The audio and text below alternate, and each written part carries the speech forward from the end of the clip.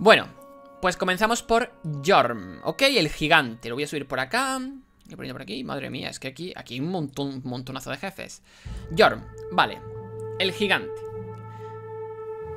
Lo primero, deciros que Jorm es un jefe que toma, como ya os comenté, la mecánica del dios de la tormenta de Demon Souls. El tema de coger el soberano y tener que matarle y tal.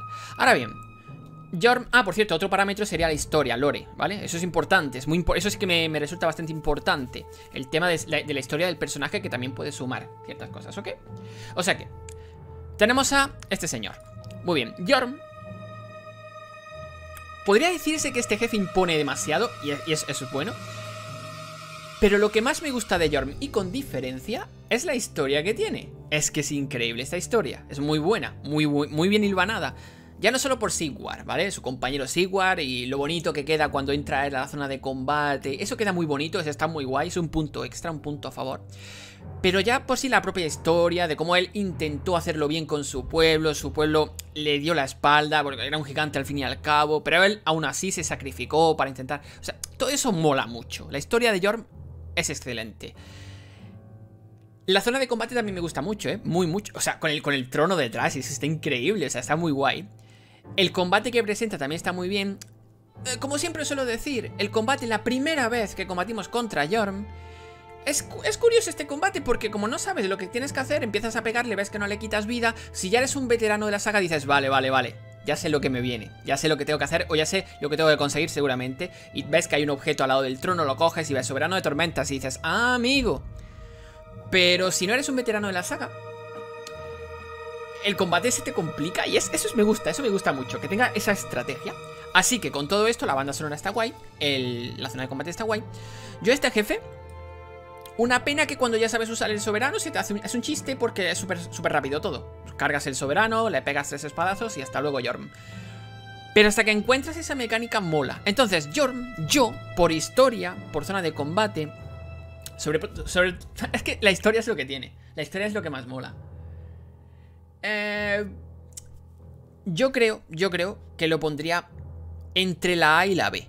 La verdad sea dicha. Porque me gusta mucho el combate. Porque el diseño de Jorm es muy bueno. Es impecable. Yo lo pondría una A o una B.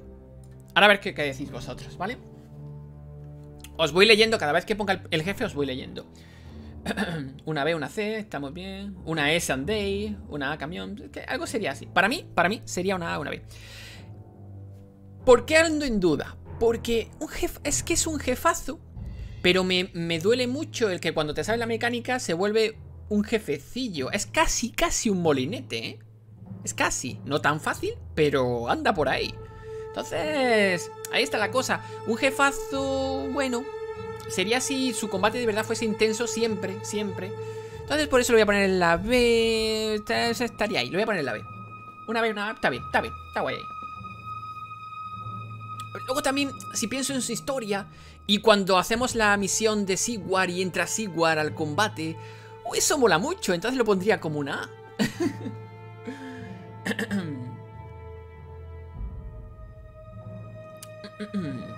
Molinete ya llegaremos a él, ya veréis. Bueno, lo dejamos en la B, ¿vale? Tampoco me quiero extender demasiado, que son muchos jefes. Lo dejamos en la B. Podremos ir cambiando en función luego de cómo veamos el resto de jefes. Ya sabéis que yo a veces modifico algún que otro punto porque puede estar mejor, puede estar peor. Vámonos al Weaver antiguo, ¿vale? El Weaver blanco que tenemos en el pico archidragón. Está aquí. Os voy contando, os digo el nombre porque a veces los dibujitos no se ven bien. El Weaver blanco. Ya sabéis que el combate de forma normal se tiene que hacer haciendo todo el recorrido y cayéndole desde arriba para pegarle en la cabeza y lo matamos de un toque. El diseño... mirad, aquí yo lo siento, si os gusta a vosotros yo lo siento, pero a mí el Weaver blanco me parece un jefe muy cutre. Podría haber puesto C de cutre, la verdad. Yo le pondría una D. Ya lo digo. Un chiste. C, D, C. Oh, sí, estáis vosotros muy con la C, ¿eh? Por lo visto os gusta mucho la C, ¿eh? Yo lo pondría en la D incluso, no merece la pena. Porque el jefe, digamos que es como Jorm, pero no es Jorm. La historia no tiene historia, es un Wyvern más. El diseño del Wyvern es exactamente el mismo que vemos, por ejemplo, en el Gran Muro de Lothric, nada más comenzando el juego. O sea, el diseño es el mismo que de todos, solo que es blanco. Solo que es blanco. Y sí, tiene esa gracia de tener que hacerte el recorrido y que la primera vez que combates contra él no sabes muy bien qué hacer y te puede matar. Pero enseguida ves el caminito y empiezas a andar y dices, vale, aquí pasa algo. Te das cuenta muy rápido. Y luego simplemente es ir esquivando a los enemigos. Y es un poquito difícil el camino. Y en cuanto ya llegas a la zona de arriba le pegas un espadazo y de uno muere. Para mí, la primera vez y el resto ha sido un poco decepcionante. Es un jefe muy decepcionante. Muy, muy decepcionante. Yo le daría una D. ¿Por qué no merece la pena? Porque yo en ese lugar hubiese puesto un dragón con otro diseño. O un Wyvern, pero con otro diseño. Yo que sé, por ejemplo, se me ocurre ahora mismo, así a voz de pronto, un Wyvern con una ala totalmente rota, que pegase zarpazos. Algo así. Algo así. Con un diseño que dijeses, wow, por lo menos que gane eso. Pero es que es el mismo diseño de siempre, solo que es blanco. Me gusta, lo dejo ahí. No tiene historia, no tiene nada, es que no tiene nada. Es que no tiene nada. Luego, efectivamente, luego en el castillo de Lothric a la entrada hay otro Wyvern blanco. O sea, es su hermano gemelo. Solo que este lo han puesto como jefe. No me gusta, es que lo siento. Lo siento si os gusta, pero yo lo pongo en la D. Y no lo pongo en la E por lo que digo, porque el caminito que hay que hacer es algo innovador. Innovador. No tampoco mucho, pero bueno, que tienes que pensar bien. Oye, que tengo que ir por aquí, tienes que estar atento, tiene que tener bastante visión de, oye, el campo de batalla es este, pero luego tienes este camino, voy a seguir a lo que pasa, y te das cuenta de lo que... Eso, oye, es un puntito a su favor, pero por el resto no me gusta. Lo siento. Así que lo dejo ahí. Lo dejo ahí. Ahí sí lo tengo bastante claro, ¿eh? Vamos con Volnir. Uf, estos jefes son complicados de analizar, ¿eh? Volnir. Catacumbas de Karthus. Usas el cáliz, te metes contra Volnir, ¿ok? Volnir. A ver. Volnir. Volnir. La historia me gusta. Aunque no tiene demasiada. Podría haberse construido... Volnir es ese personaje cuya historia, cuyo lore... Una C, una D... Vale, ya se estoy viendo. Cuyo lore, yo pienso que podría haber dado mucho más de sí. Muchísimo más de sí. Muchísimo más de sí. Aunque la historia que tiene está guay. El problema es el combate que presenta. Que volvemos a caer en la mecánica de darte cuenta de cómo tienes que combatirlo. Porque no es un jefe que tengas que darle espadazos y bajarle la vida, sino que tienes que darle en los aretes que tiene, las pulseras que tiene, eso. Sí es cierto que la primera vez que combates contra él, de nuevo, volvemos a caer en la misma, tienes que saber lo que tienes que hacer, pero claro, cuando ves ese amarillo tan chillón, dices, oye, aquí está claro lo que tengo que hacer, o sea, es de cajón lo que tienes que hacer. Entonces, el diseño mola mucho, la zona de combate no mola nada, es todo oscuridad. A algunos les gustaré, lo entiendo que a algunos os guste esa zona de combate por eso, porque es plena oscuridad, y no hay más que hablar. Me diréis, es que los 4 reyes también, fijaos en la zona que combatimos contra los 4 reyes en Dark Souls 1, es todo oscuridad. Y ya llegaremos a los 4 reyes y me quejaré de lo mismo. Pero no me gusta la verdad. Yo por lo menos lo pondría...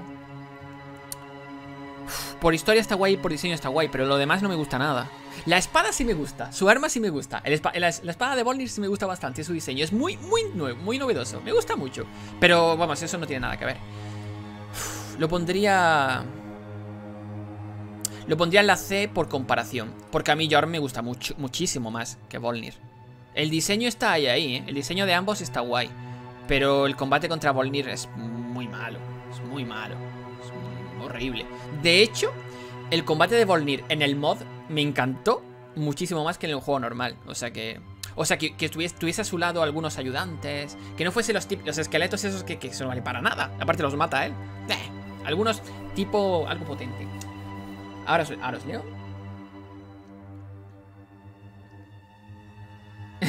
Una C, sí. Una E. Algunos una E. Ojo, ojo. A ver, tampoco lo pondría en la E por el hecho de que... Oye, es que tiene elementos que molan mucho, ¿eh? Y en la D no merece la pena... No, porque es eso. Es que este dragón lo encuentras en todos los sitios, pero el diseño de Volnir no es un diseño... que se le parezca incluso a otro. O sea, que es que a mí me gusta. Yo lo dejaría aquí, ¿eh? En la C está bien. Yo lo dejaría en la C. Está guay. Entre C y D, sí. Estamos todos de acuerdo por ahora. Bien, vale. Me gusta. Guay. Pues venga, siguiente. Vamos a llegar a los que importan. El siguiente es Boret, del Valle Boreal. El primer jefe del juego, ¿vale? El primer jefe del juego, realmente. O sea, aunque tengamos a Judex Gundyr, ya sabéis que es un jefe tutorial. Pero el primer jefe es Bort, como tal. Judex Gundyr te sirve y ahora cuando lleguemos a él, es un jefe tutorial. Pero bueno, Bort. Una cosa de Bort. La banda sonora que tiene su combate es increíble. A mí me encanta, no sé qué me pasa con esa banda sonora, pero me encanta, me resulta súper épica. O sea, épica totalmente. Yo creo, no creo recordar una banda sonora tan épica en todo Dark Souls 2. En Dark Souls 1 sí, hay algunas. Pero en Dark Souls 2 yo no he visto ninguna música tan épica como la de Bort. El diseño es original, es muy original. La verdad, aparte ya empezó a utilizar el hielo, un elemento que hasta Dark Souls 3 no habíamos visto. O sea que mola. La banda sonora es épica. El combate es sencillo, pero es normal porque es el primer jefe. Hay que contarlo, hay que contar con esto. El primer jefe de Dark Souls 1 también es muy sencillo. El primero como tal. Y el primer jefe de Dark Souls 2 también es súper sencillo. O sea que ahí no hay problema. Una vez está bien. Ni tan mal. Uf, yo lo pondría, es que yo lo pondría aquí, ahí entre medias. Yo lo pondría ahí. Ni tan malo jefazo. Yo casi, yo me vais a matar. Yo casi que lo pondría como jefazo. Pero es cierto que la zona de combate es muy simple, es muy básica. Es la típica sala y ya está. Lo pondríamos en la B, sí, estoy de acuerdo, vale, sí. Por eso, más que nada, por eso.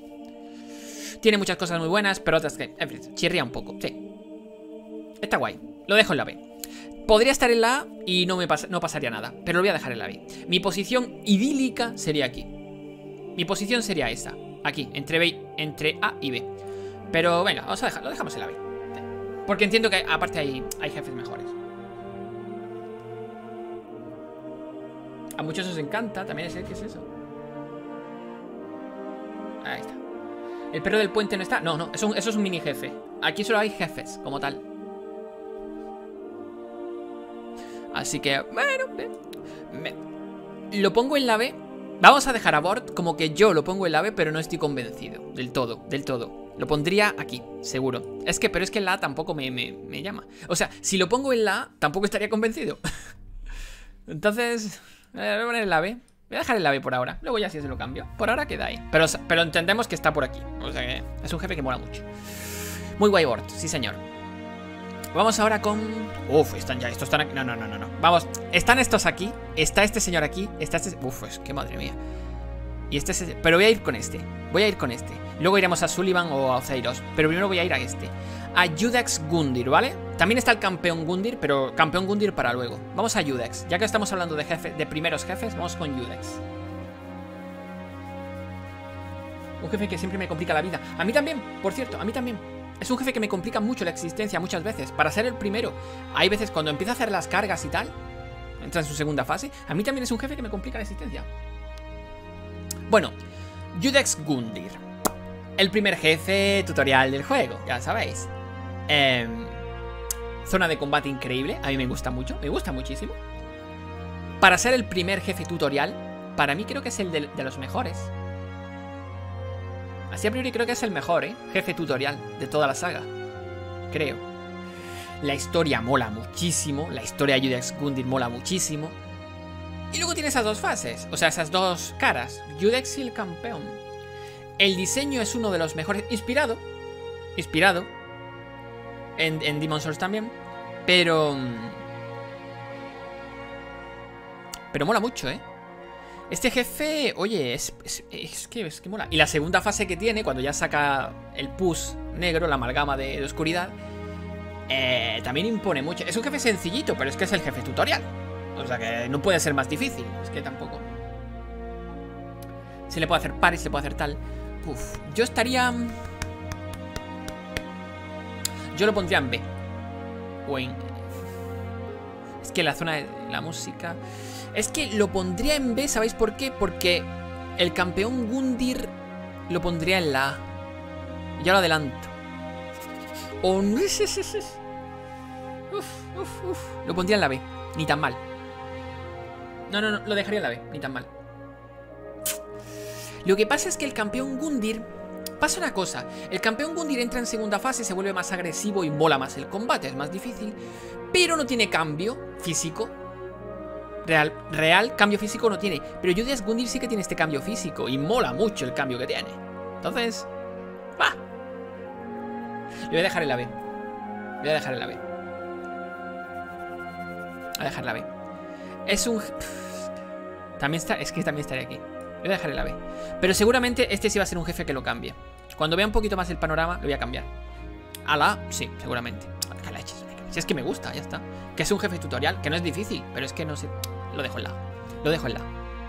Entonces, vuelvo a decir, para el que esté hoy, pero no sabes, es que estaría aquí. Lo dejo en la A. Por ahora lo dejo en la A. Vamos con el siguiente. Aceiros, nos vamos a Sullivan. Vamos a Aceiros y luego dejamos. Es que fijaos lo potente que viene ahora, ¿eh? Fijaos lo potente que... ¡Ah, no, mira! Ya está. Ya está. Con esto estamos... Ya está. ¡Hala! Campeón Gundyr. Ya que estamos con Judex, vamos al campeón. ¿Vale? Bajaría Bord, Gundyr en la B y el campeón Gundyr en la A. Es que Bord... Yo no lo bajaría. No, yo a Bord... No, a este no lo siento, pero no. Yo un Bord en me... No. Este es un jefe que ni tan mal. Bueno. Llegamos al campeón. Combate complicadísimo. Realmente para mí la segunda fase es un dolor de cabeza. Me recuerda en cierto punto, muy ligero, a Kos, al huérfano de Kos. Me recuerda bastante. Porque se vuelve un combate frenético que no para de atacar. Tiene muy pocas aberturas. Mola mucho. Está muy guay. Cuando los ojos inyectados ahí rojos. Mola mucho. Es un combate. Y el diseño, hemos dicho lo mismo que tal. Y es que es uno de los más complicados del juego, ¿eh? Es opcional, es la cosa, pero es de los más complicados. Yo lo dejaría en la A. Lo dejaría A. Porque... sí, se compensan bastante bien, la verdad. Este tipo de jefe que se compensa, porque el campeón no tiene segunda fase que cambie, como hemos dicho, de físico.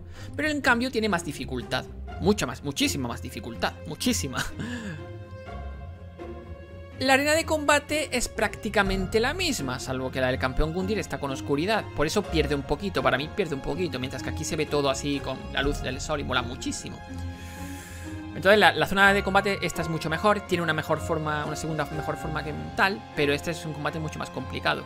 Lo dejaría en la A también. Lo dejaría aquí. Ese por la historia. Es que la historia están los dos muy parejos. O sea, es que es la misma, comparten la historia. Es que no es historia diferente, es la misma. Lo dejaría en la A. Lo dejaría aquí. Mola mucho.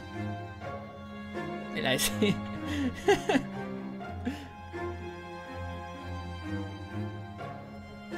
La ambientación de las tumbas olvidadas mola. A mí me encanta. Hubo muchas quejas en su día de que obviamente era la zona de inicio del juego, pero sin luz, con la textura del cielo en negro. Bueno, sí, puede ser, pero mola mucho cómo está todo apagado. O sea, te da a entender cómo está el mundo cuando se apaga la llama. Lo dejo ahí. Para mí lo dejo ahí, está muy guay. Voy a ir, es que ahora aquí ya tenemos... Venga, vamos con un importante, vamos con Sullivan. Aquí ya tenemos uno potente. Vamos con uno potente, de verdad. Sullivan. Desde ya os digo que menos de B no le pongo. Sullivan es un auténtico jefazo. Un jefe inolvidable.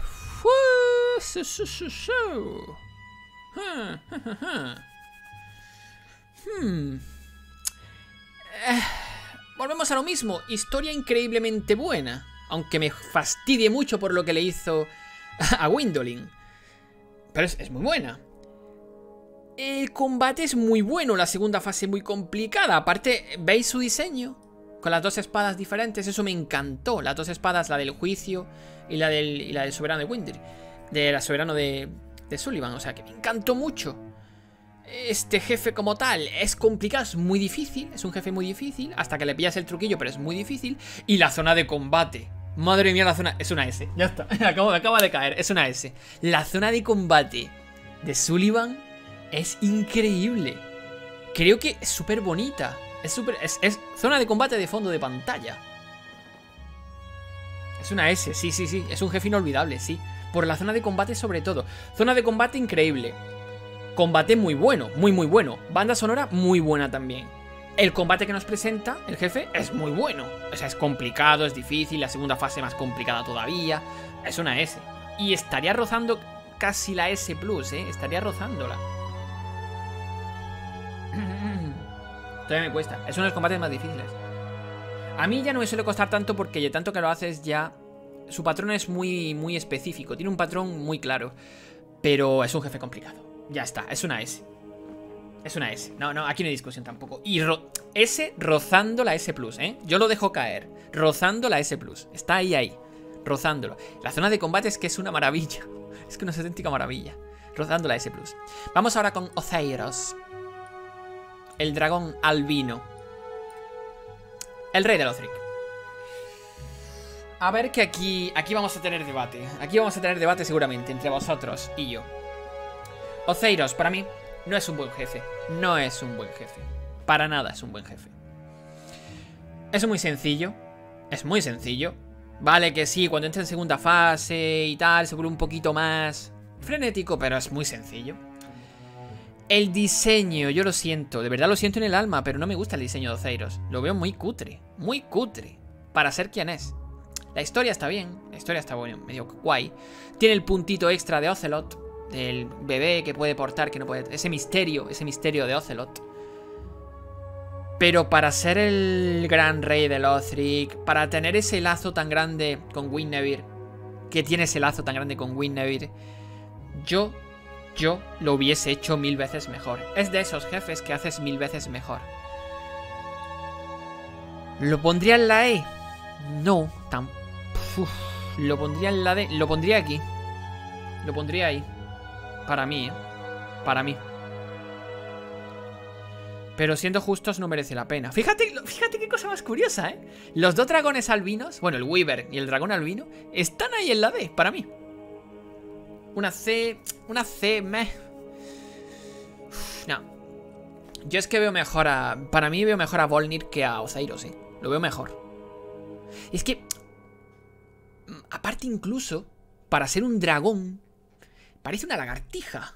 Que sí que podéis decirme, sí, que los dragones provienen de... Ok, pero es que de verdad parece más la lagartija Oceiros. Es la verdadera estrella de combate. Sí, seguro. Yo creo que lo pongo en la D. Y aparte eso, para tener a los dos dragones, Weaver dragón... Ay. Y yo lo siento, pero no, es que no, para mí no se merece una C, No se la merece. No se la merece. Es una lagartija. Es una lagartija con un combate sencillo. Y encima el fallo de que Ocelot no está. Sí que mola, otra cosa, a ver, las cosas como son. Sí que mola, pues cuando grita lo de Ocelot y lo estrella en el suelo. Eso queda muy guay, Y que va hablando mientras combate. Eso también queda guay. A mí me gusta bastante eso, que vaya hablando y te vaya comentando. Eso me gustó muchísimo. Pero no. Lo siento, pero no. Solamente es un elemento que me guste. El resto no me gusta nada. Se queda en la D. Punto. Ostras, es que esto ya es potente, Esto es potente. Vamos a hacer uno potente y uno que no sea tan potente. Es que el rey de la tormenta, el rey sin nombre, el dios sin nombre. Tenemos a Midir, tenemos a los príncipes. Este es el juez Argo. Este es el DLC, juez Argo. Tenemos al custodio, lobo custodio.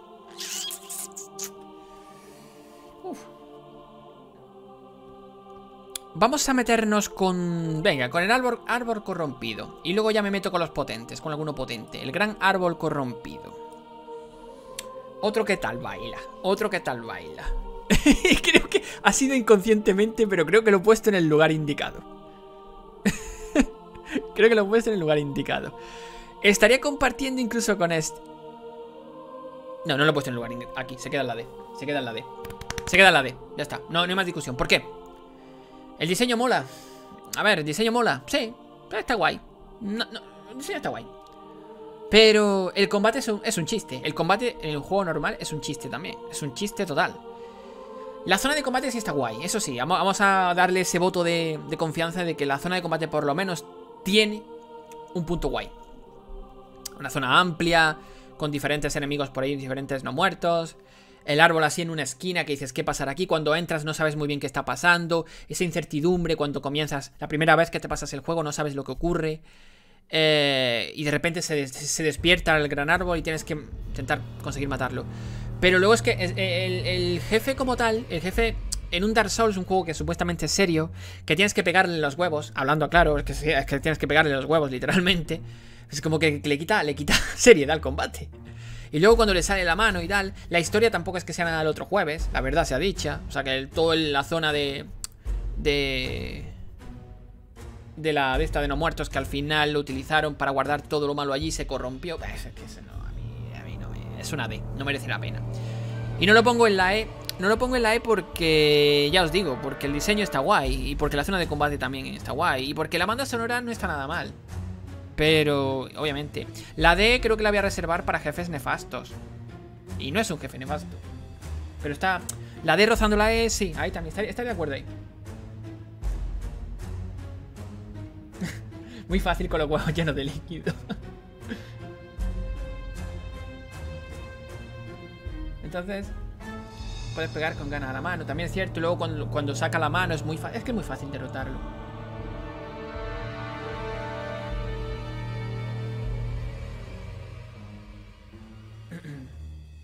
Así que, por ahora... tantas veces nos pegan los huevos a nosotros que... ahora es nuestro turno, efectivamente. Muy buena, Zoro. Muy buena esa. Se cambian las tornas, efectivamente. Ahí Zoro ha tenido el punto. Efectivamente. Bueno, pues ya está, lo dejamos ahí, está guay. Vamos con...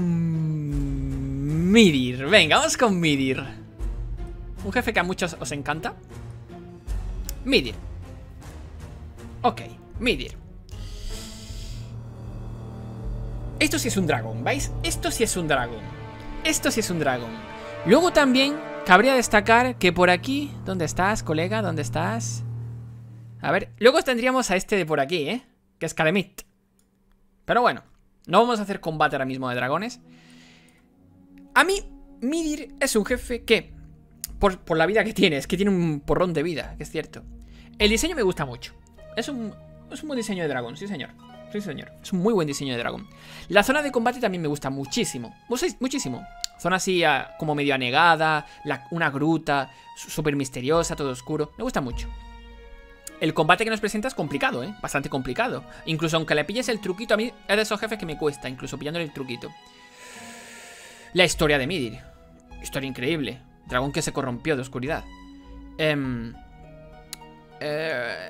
Luego también tenemos el punto de que lo vemos antes de combatir contra él, cuando nos sale desde el acantilado. Una especie como de Freya en Dark Souls 2. Y que tenemos que derrotarlo para que caiga y tal. Y luego lo vemos ahí caído. También cuando bajamos a la zona, de repente caemos. Después de una larga caída caemos. Lo vemos de fondo y parece que está muerto, que está... no sé, parece que está aturdido. Y nos vamos acercando y se levanta como aparece con Sin. Que por cierto, ya llegaremos a Sin de Dark Souls 2 y os daré una sorpresa, ¿eh? De mis jefes favoritos, y ya lo digo. Para mí Midir es un gran jefe. Es un jefe inolvidable. A nivel de Sullivan, yo diría que sí. Me parece muy buen jefe. Y los efectos que tiene, que lo estoy viendo aquí en la imagen, los efectos que tiene de oscuridad, así que como que parece como si fuese veneno y oscuridad a la vez. Esos efectos gráficos que tienen molan muchísimo. Y cuando se lía a dar manotazos y a escupir fuego, que dices, ¿pero qué está pasando aquí? ¿Pero qué caos es este? Me gusta mucho el caos que causa de combate Midir. Me gusta mucho. Es un jefe inolvidable para mí, sí. Es muy complicado. A ver, un momento, os leo. La sección XXL. Es que es eso. Este dragón, creo que hablo en nombre de todos cuando digo que es que abusó de nosotros como quiso, ¿eh? Como quiso. Las primeras veces es que es increíblemente complicado. Y ya os digo, es que tiene muchísima vida. Que es normal, es un dragón. Entonces tiene tanta vida, tiene tanto daño de ataque, tiene tantos ataques con tanto rango. Y es en ocasiones tan impredecible, en ciertas ocasiones, que mola mucho el combate. Para mí es una S, para mí. Tampoco llegaría como uno de los grandes, porque tiene algunas carencias, pero está bien. Y la banda sonora también mola. Fijaos, la banda sonora es una de las carencias que tiene. Que está bien, simplemente, no es increíble. Está bien.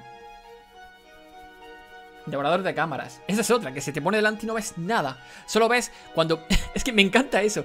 Cuando entra en segunda fase y empieza a lanzar los rayos de oscuridad con el fuego y se lía como a medio saltar y a pegar y se te pone delante de la cámara y no ves a tu personaje, solo ves a la barra de vida caer. Eso es lo único que ves. Y dices, pero bueno, ¿qué está pasando aquí? Me encanta. Me encanta. Por cierto, y ahora ya aprovecho, ya que le ha puesto esta Colin. Tenemos un canal de Discord que le acabo de poner esta colín si queréis uniros, ¿vale? Que se está despertando bastante este canal de Discord, últimamente. Así que, si queréis pasaros, estáis invitados. Continuamos con el siguiente jefe. Ok, y ya que hemos puesto a Midir ahí como jefe potente, ¿no? Un jefe que os gusta, que sé que os gusta. Vamos ahora con...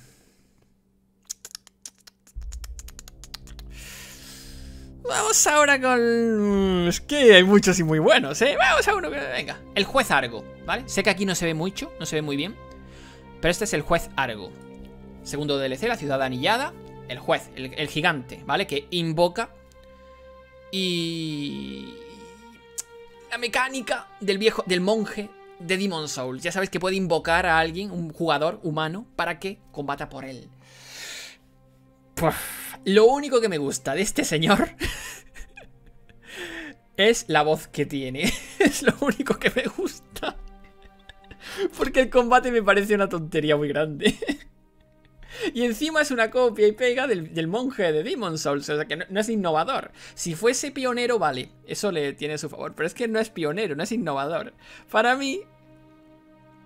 el diseño está guay, pero se repite. No es un diseño único. Tenemos varios. De hecho, nos encontramos con uno antes, que es el que nos invoca a los arqueros y tal. O sea, el diseño ya está copiado. Hay varios jueces Argo, ya sabéis. Que es un jefe que no tiene chiste. Lo único que me gusta, ya os digo, es la voz que tiene. Ya está. No, el diseño mola, pero ya, no queda ahí. La banda sonora, meh. El combate que tiene no es un combate contra él. Es un combate contra un ayudante que invoca. Para mí, madre mía, no es una meh, es una... Incluso, fijaos, yo lo pondría casi aquí, ¿eh? Yo lo pondría ahí. Porque cuando... te esperas algo tan potente, cuando arrancas la zona en la que empieza a hablarte y abres las puertas y te dice lo de... que así sea... El decreto de Wing, que no se rompa el decreto de Wing, tal, y dices, wow, se nos viene algo grande encima. Y es algo grande, pero muy cutre. Yo le daría una E. Perfectamente, ¿eh? Yo le daría una E, más que una D. Sé que vosotros estáis en la D. Yo le daría una E. Yo le daría una E. Porque es como que, sí, como ha hecho Zoro también, es un mini jefe. Yo lo consideraría mini jefe, ¿eh? Un mini boss. Es que es eso, ¿eh? Yo le daría una E. Porque no me gusta nada. El juez Argo. O una D o una E. Su posición natural sería esta. Aquí en medio. Esa sería su posición. Aquí entre medias. Y como la E. Yo lo siento si no os gusta, pero para mí es una E. En serio. Es como que te me en serio y acabado. De hecho, la primera vez que lo maté fue así. Fue en plan, ¿en serio? ¿Pero este es el combate? ¿Ya? Ahí lo dejo, no hay más que hablar. Vamos ahora con... Uy, es que hay aquí unos muy... Pues que ya son potentes, los que va viendo son potentes. Vamos a hacer esto. Vamos a dejar con Dark Souls 3 a los más potentes para el final, ¿vale? Vamos con el custodio. El custodio y su lobo custodio. Primer DLC, Ariandel, para el que no lo conozca. Los dos jefes estos. El juez asco.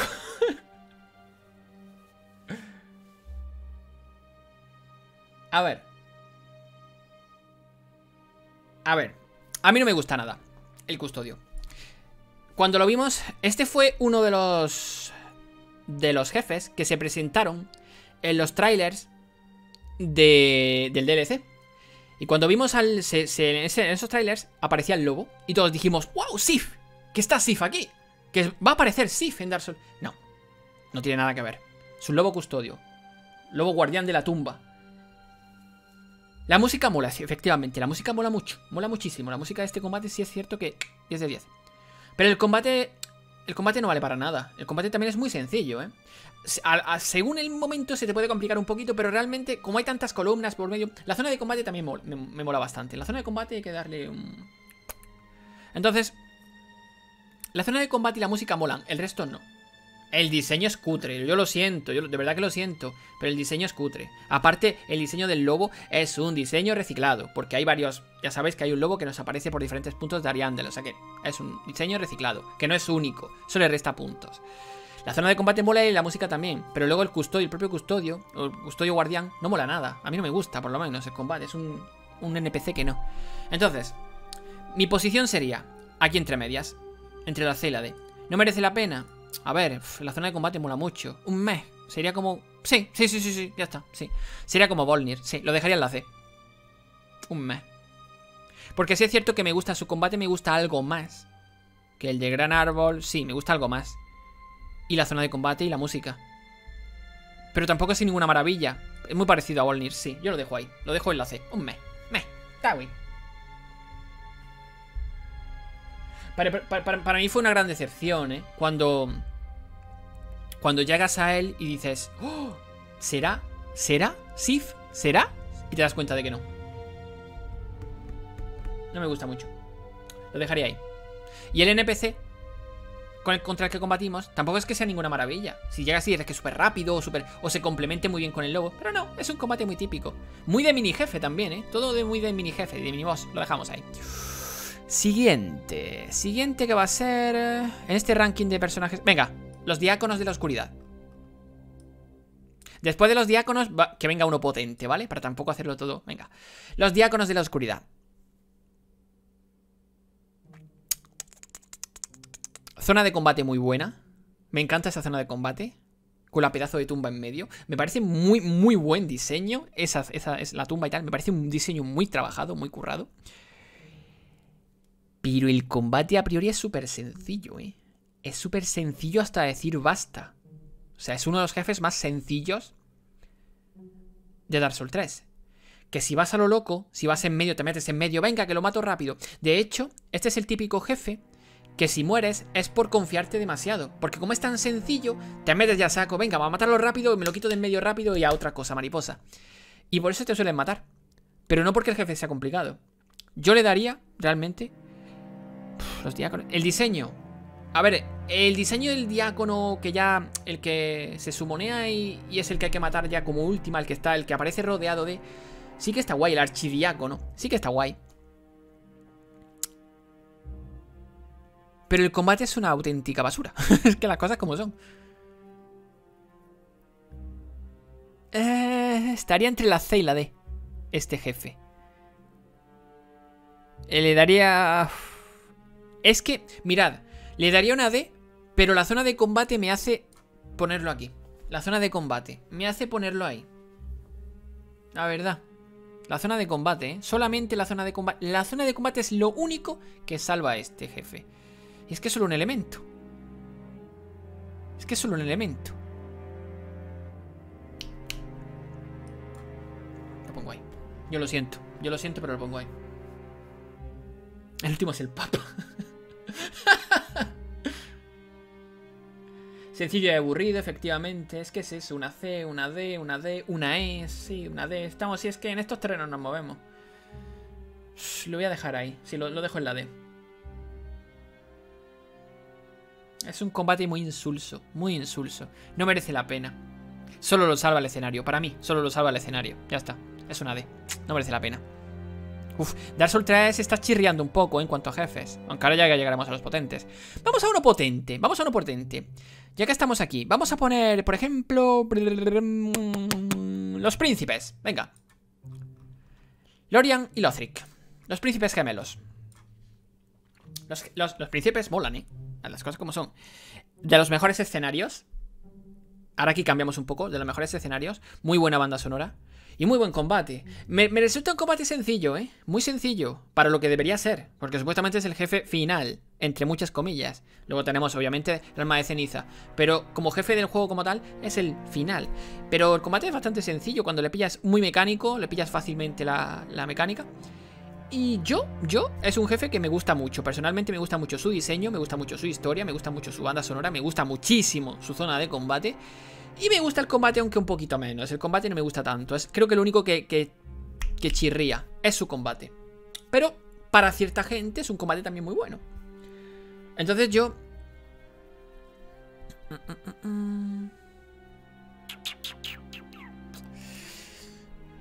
Me divierte mucho más que Gundyr. Sí, lo pondría aquí. Porque realmente es un jefe que se te queda. Y solamente le chirría el combate, pero que es algo muy mío. Entiendo que a mucha gente le guste. Y es solamente eso, o sea, solamente eso. El resto es impecable. Aparte el espadón me encanta. O sea, su arma, las armas que utilizan me encantan. Los efectos que utilizan me encanta. Me encantan. Una cosa muy, pero que muy novedosa para mí, que a mí me impactó muchísimo, y ahora acabo de recordarlo, me impactó muchísimo al comienzo cuando comencé a la primera run en Dark Souls 3, es como al final Lothric se sube encima de Lorian y ves que el pobre está, que uno que está inválido, otro que no tiene fuerzas apenas, y como los dos hermanos se fusionan. La secuencia de cambio de fase a la segunda fase, cuando se unen los dos hermanos, la secuencia es impecable, lo bien hecha que está. Me encanta. Sí, yo lo dejo en la S. Yo lo dejo en la S. Me gusta. Yo lo siento, pero lo dejo en la S. No, la bailarina todavía no ha salido. Todavía queda. Yo lo dejo en la S. Vosotros estáis más por la A y tal, ¿no? Alguno por la S Plus, sí. Pero yo lo dejo en la S. Me parece un jefe muy bueno. Muy bueno, la verdad. Sí. Vamos con otro. Habéis hablado de la bailarina, ¿no? Venga, la bailarina. Vamos al lío. Aunque creo que he visto... Un momento. Ah, ¿no? Me ha parecido ver otra bailarina, pero no. Venga, la bailarina. La bailarina. Bueno, va la bailarina. Sabiendo su historia, sabiendo su diseño, para mí uno de los mejores diseños de toda la saga, ¿eh? La bailarina tiene para mí uno de los mejores diseños de toda la saga Souls. De toda la saga. Un combate complicadillo, ¿eh? El combate es complicadillo. Y la zona de combate, que aparte de ser muy buena, muy buena, no sé si os habéis fijado, es un pequeño detalle. Cuando la bailarina le pega con su espada de fuego al escenario, empieza a incendiarse todo el escenario. Y va poco a poco, va siendo gradual. Se empieza a encender un poco y luego todo hasta que se prende por completo. Qué bueno es. Para mí, la bailarina sería uno de esos jefes o inolvidable o S+. Es inolvidable. Cuanto menos es inolvidable. Cuanto menos. Pero es que mola muchísimo, ¿eh? Es que mola muchísimo. La música va a ritmo... Es que todo en... Me pongo aquí. ¿Sabéis por qué la pongo en la S+? Porque, lo que os digo siempre, no veo ningún factor que me diga... Es que es mala, por esto. No veo ningún factor. Zona de combate, combate que nos presenta, banda sonora, historia, lore de la bailarina, impecable. Todo. No hay nada que me lleve a pensar que es un jefe malo. No hay ningún aspecto analizable que diga que es malo. No hay ningún aspecto. Es una S+, para mí. Para mí. De todas formas, por lo que estoy viendo en vosotros, casi todos estáis entre S o S+. O sea que siempre que estemos así, nos va bien. O sea, estamos de acuerdo. Es increíble. S+, S con todo el odio de mi corazón. Ay, me encanta. Efectivamente, su segunda fase, cuando empieza a dar vueltas y no para. Que sí, que cuando te conoces el combate te pones detrás de una columna y dices, voy hasta esperar a que termine. Pero cuando empiezas a combatir contra ella por primera vez, es un espectáculo visual, ¿eh? La primera vez, la bailarina. Y aparte, ¿cómo aparece? Bien matando a Emma, o bien directamente poniendo la vasija cuando ya está muerta. Y cuando vas a poner la vasija y dices, vale, la pongo aquí, abro el camino y subo para arriba. Y salta la cinemática y la ves aparecer, dices, madre mía. O sea que mola, venga, la dejamos en S+. Ya era hora, ¿no? De un S+. Bien. Siguiente va a ser, por ejemplo... Mira, un jefe que ni tan mal ni tan bien. La armadura asesino de dragones. Aunque diciendo ni tan mal ni tan bien, creo que estoy haciendo spoiler. Pero la armadura asesino de dragones.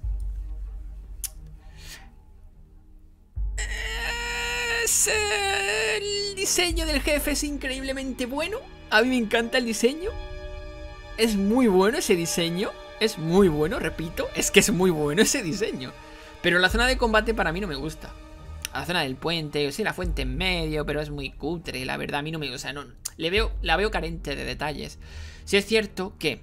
Vale, la banda sonora está guay, y si es cierto que la presentación del combate mola mucho. Cuando tú entras y ves a la mariposa que se despega de la armadura se levanta. Está guay. Pero, las cosas como son. El combate que ofrece está guay, también. Bastante complicadillo. La cosa es que el combate es dificilillo. No demasiado, pero sí que es dificilillo. Pero...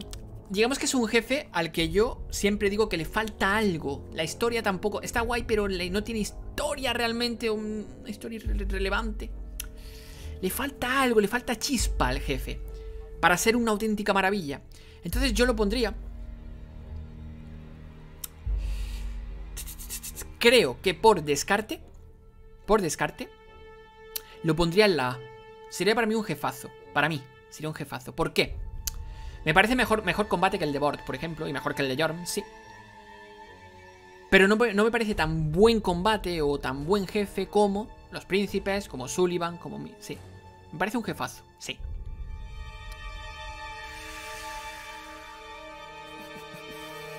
Es que ahora que estoy viendo, es que no me...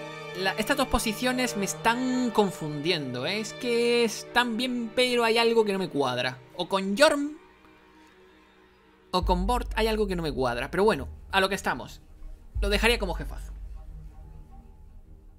No pienso que sea un jefe inolvidable.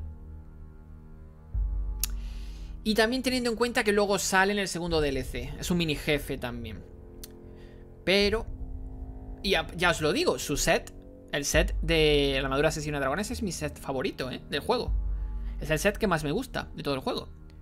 Pero...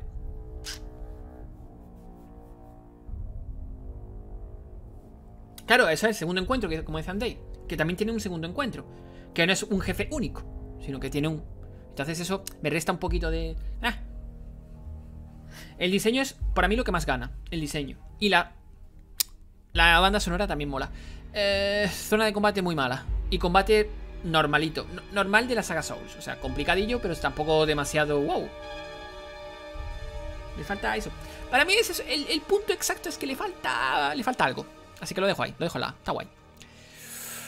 Bueno.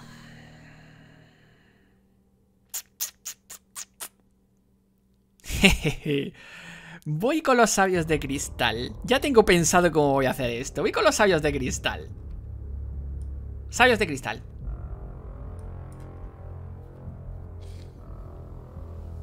Sabios de cristal. Bueno, vamos a ver. Os cuento una pequeña historia, ¿vale? Para cambiar y no...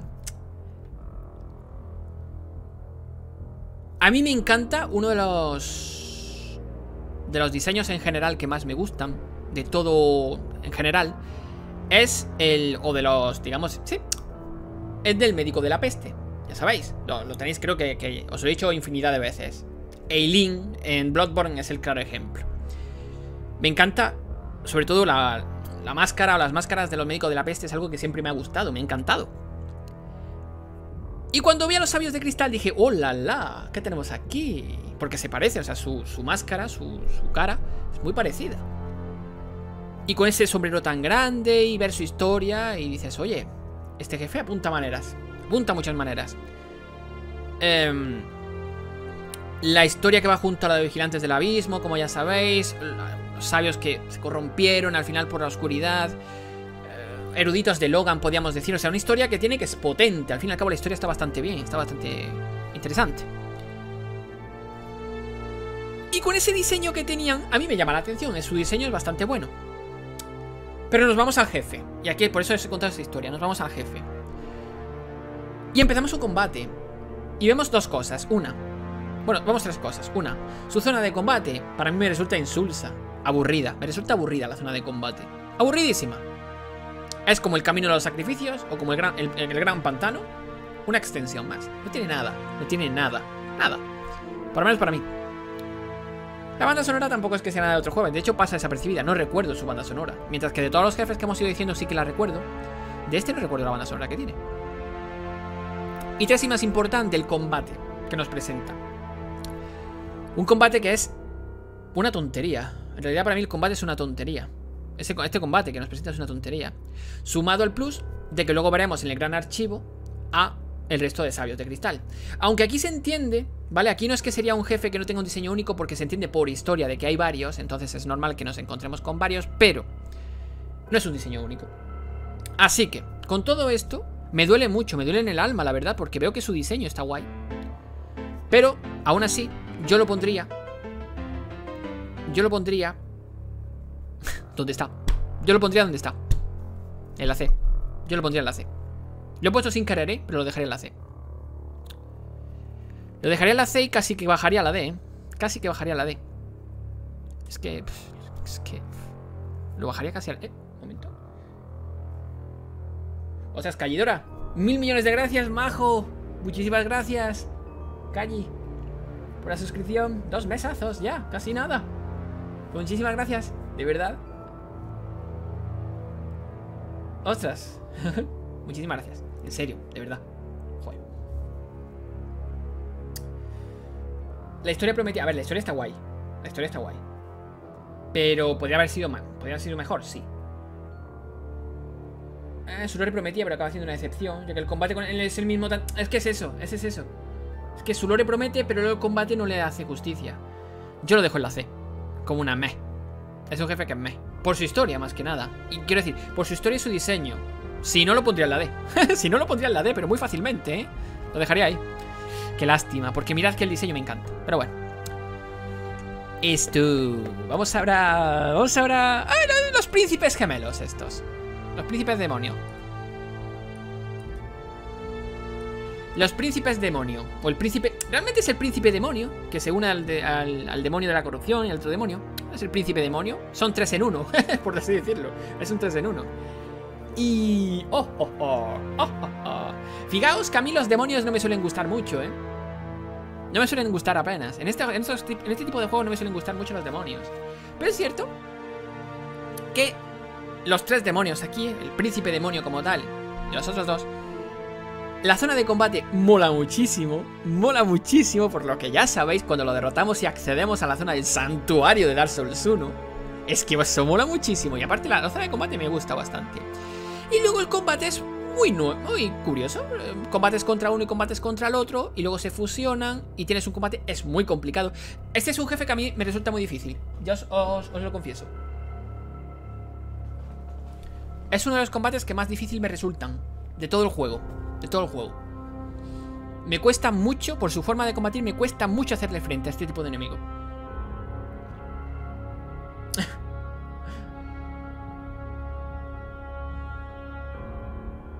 Aquí me puedes decir tanto Acre como vauhxal, da igual.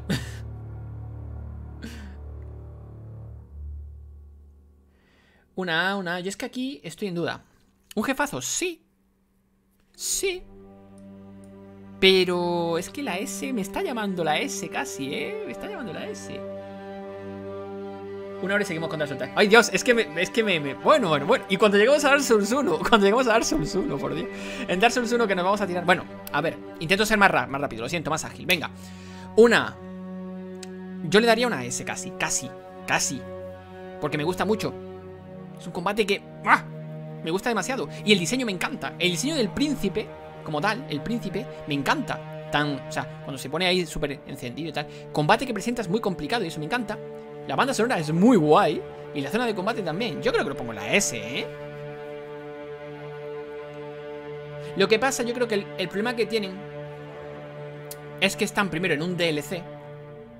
Y lo segundo, que está en mitad. Como en mitad de todo. Entonces, vienes de una zona muy cutre, como el pico terrenal. O sea, o la zona del pico terrenal de Dark Souls 3, ya sabéis. Y te diriges ya, eso ya sí, te diriges a la ciudad como tal. Y está ahí entre dos tierras que... y te quedas un poco frío porque tampoco cuando bajas... Pero yo lo dejo ahí, en la S, sí.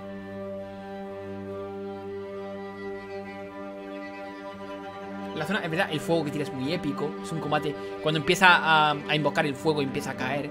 Yo lo dejo ahí, es que me encanta. La verdad, lo dejo en la S. Yo aquí, con este jefe entiendo que vosotros no lo pusieseis tan alto, que lo pusieseis en la A. Incluso algunos en la B, incluso. Pero bueno. Pero es que para mí me resulta muy buen jefe. Es muy buen jefe. La S, vale, perfecto. ¡Oh, Sebas! Muchísimas gracias por la suscripción. Ostras, madre mía, ¿pero esto qué es? 1000 gracias, majo, por la suscripción. Muchísimas gracias. Joder, qué majo soy. Madre mía. De verdad. Bueno, pues ahora, mira, por esas suscripciones que había hecho, vamos con uno potente. Vamos. Rey de la tormenta, Dios sin nombre. Vamos a ese, venga. Ya que estamos así, vamos al Dios de la tormenta. Al Rey de la tormenta, Dios sin nombre, ya sabéis. Bueno, va. Primogénito. O sea, yo creo que aquí de historia no hace falta que os diga mucho, ¿no? El primogénito perdido de Dark Souls 1, que ya lo tenemos por fin. Diseño. Mirad, esta es la cosa. Su su montura tiene un diseño original. No es esto de aquí, que es una copia y pega de tanto, sino que es un diseño muy original. Muy original. Eso es lo bueno, eso es lo que yo iba buscando. Un diseño original. Sí, que muchos dicen que es, para reírse un poco, que es un pollo, que va montado en un pollo. Da igual, el diseño me gusta, es original. Y luego el combate es muy diferente, tiene dos fases. Es que podemos decir que son dos jefes, en realidad. Tiene dos fases, muy diferentes la una de la otra. Combate complicado. La primera fase es bastante sencilla, cuando sabes cuándo pegarle. Pero se te puede complicar. La primera vez que combates contra él, para muchos creo... ¿Os acordáis cuando salió Dark Souls 3? Que muchos... creo que era un Vox Populi. Que muchos nos quedamos atascados en este jefe. Era complicadísimo, era bastante complicado. Y la segunda fase ya cuando sale, pues increíble. Es como un Ornstein Smoke fusionados, más o menos. A mí por lo menos me encanta. A mí por lo menos me encanta. Diría que es un S+. Yo, por diseño, banda sonora, combate tan sumamente novedoso, la forma que tenemos de entrar, la zona de combate me encanta, por cierto, entre las nubes, con las de estas así, me encanta también. El lore, como habéis dicho, que el lore es de 10. Obviamente es uno de los mejores lores de Dark Souls 3. Yo creo que lo pondría aquí. Tampoco hay nada que me diga que es mal jefe.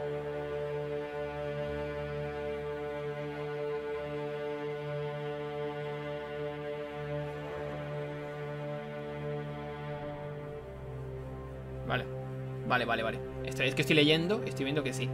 Estoy viendo que sí. Entre S y S+, yo lo dejaría aquí. Yo lo dejaría aquí.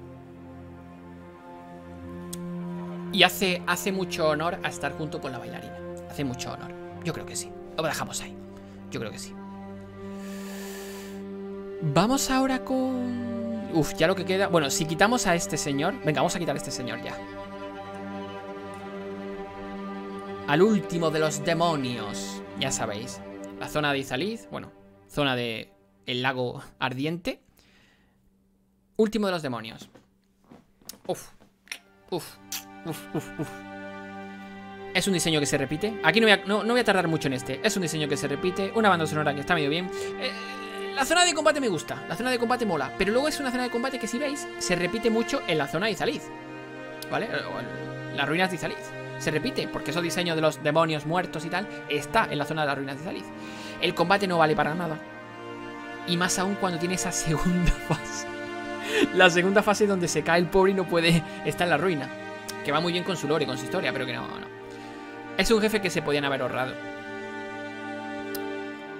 Yo, este jefe, me duele especialmente porque yo hubiese hecho algo mucho mejor. Para ser el último demonio, debería ser algo espectacular. No un demonio con barbas, que luego tenemos varios incluso. O sea, es que luego hay que se parecen mucho y es que no. Es el último, a ver, algo espectacular. Vale que no tenga poder, pero que sea... Al ser el último demonio y tal, el hecho de que lo hubiesen hecho un combate muy complicado, demasiado complicado, para que aún sin poder dijésemos, Dios, ¿qué hubiese sido este tío a pleno poder? Como pasó con Lady Mariposa en Sekiro, que combatimos contra ella y vemos que es un combate muy complicado y pensamos, Dios, si lo hubiésemos pillado en su mejor momento, pues esto igual. Pero es que no. Yo lo dejo ahí, lo dejo en la C. Es un me. Y lo dejo en la C porque el escenario mola. Pero es que está... También lo pondría en la D, Es que no merece. No, lo pongo en la D. Lo siento de verdad, lo siento, pero lo pongo en la D. No me parece digno de una C. No me parece digno. Lo dejo en la D. Yo lo siento, pero no me parece digno. No me parece digno de estar aquí. Y a mí su combate se me hace demasiado sencillo. No sé si será porque como es los bichos tan grandes, a mí se me hacen muy sencillo. Tiene muy pocas resistencias, tiene poca vida. No, lo dejo en la D. Yo lo siento, lo dejo en la D. Ya no me quiero extender más porque es que no es un jefe que... No. Vamos ahora con otro que va a ser... Nos quedan muy poquitos, Nos quedan muy poquitos. Vamos con los vigilantes del abismo. Los Artorias de Dark Souls 3. Vigilantes del abismo. Diría que lo mejor de estos es su banda sonora. Madre mía, qué banda sonora tiene este tipo de enemigo. Madre mía, qué banda sonora tiene, los mejores del juego. Mirad, por lo pronto, no sé si estaréis de acuerdo conmigo, pero solo por su forma de combatir, algo muy novedoso, y es que se matan entre ellos. Cuando sale uno con los ojos rojos, se matan entre ellos. Eso ya merece un reconocimiento. Luego su segunda fase, cuando sale ya el que se enciende con la llama y tal, que se vuelve muy complicado, por cierto, también mola mucho. Siendo un jefe que actúa a modo de NPC, porque se puedes hacer backstab, y eso mola también bastante. Y un diseño que recuerda a Artorias, pero no es Artorias, es novedoso. Y su historia. Su historia. Increíble la historia que tiene. Las cosas como son. Diréis lo que queráis, pero realmente cuando hablamos de Dark Souls 3 casi todos hacéis referencia a este tipo de jefe. Es el legado de Artorias, y efectivamente es el legado de Artorias. Yo creo que es un jefe inolvidable. No es demasiado difícil la primera fase, para mí por lo menos, cuando le pillas el truquito, pero cuando no sabes ese truquito, te puede costar mucho. Y la segunda fase se vuelve muy, muy, muy complicado. Ya con el fuego, cuando hace los... Eso, yo lo dejaría en la S. Para mí es una S, clara. Tampoco es un grande,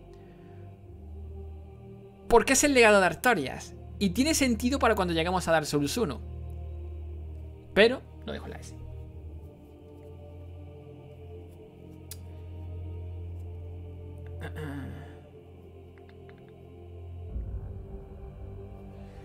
Yo tengo una duda con este boss. ¿Son los selladores de Dark Souls 1? No, no tienen nada que ver con los selladores. Aunque hubiese estado guay, que hubiesen metido a los selladores también, pero no. La banda sonora es Jesucristo. La segunda etapa, es que es eso.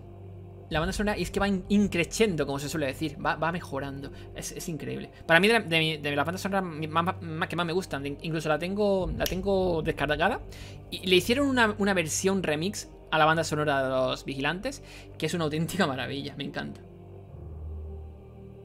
Ahí está la cosa.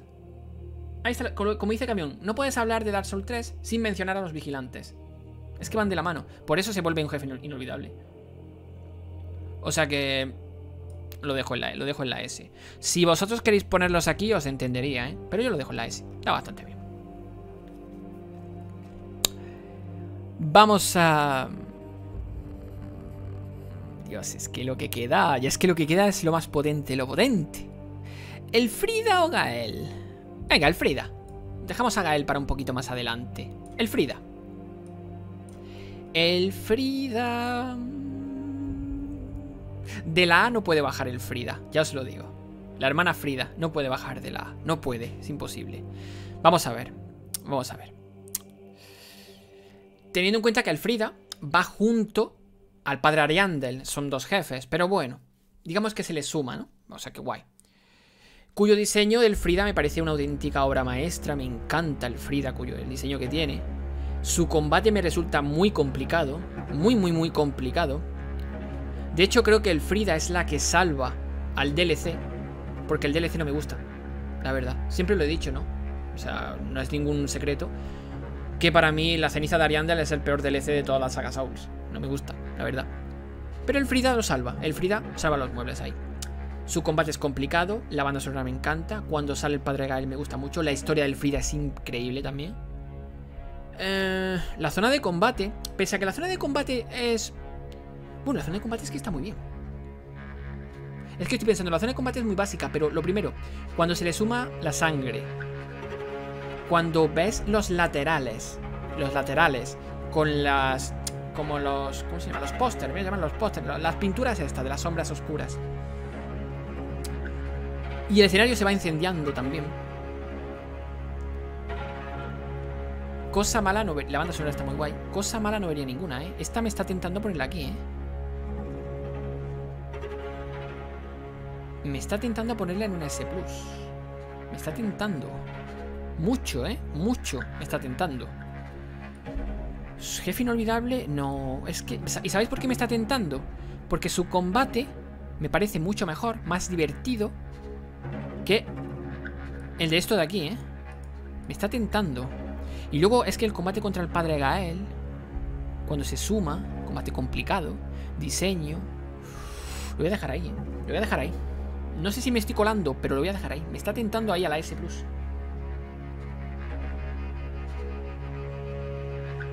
Y el combate lo que tiene de bueno es que la matas la primera vez y dices, joder, qué jefe más complicado, ¿no? La primera vez, la primera fase. Jefe, de repente dices, esto no ha acabado, empieza una segunda fase. Y dices, uff, y ya vas bastante jodido de la primera. Y empieza la segunda fase. Bueno, te esfuerzas mucho y dices, venga, acabamos con esto ya de una vez y se acaba. Porque dice, venga, la segunda fase como en todo lo... Pero de repente te salta una tercera fase que no esperabas. Y es un combate en el que el jefe ya juega... Muchas veces tú juegas al desgaste con los enemigos, con los jefes de Dark Souls. Y en esta ocasión es cuando el jefe juega al desgaste contigo. Porque te va desgastando, por bien que lo hagas, vas consumiendo a estos, llegas a la tercera fase y estás sin estos. Y encima es una fase complicada. Que no es que se haga sencilla. Yo lo dejo en la S+. Me gusta, me encanta. Dejar ahí no hace daño.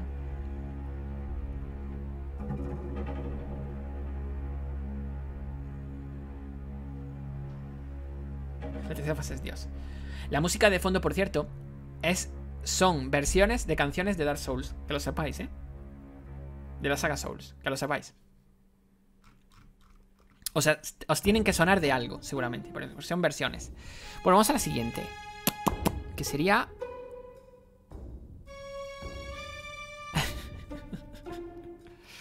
Venga. Vamos. Ala. Ya está. Vamos a dejar a los dos finales para el final. Bueno.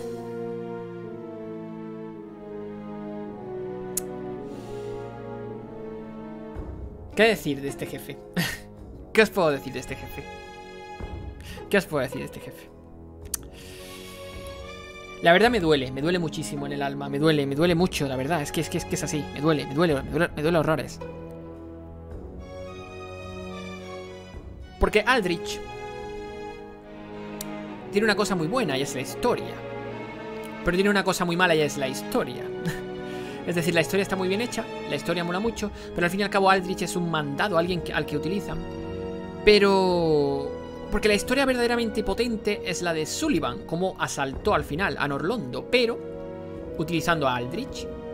Y Aldrich al final acaba está comiéndose a los dioses. Y entre ellos tenemos a Gwyndolin, que como ya sabéis es mi personajilla favorita de toda la saga.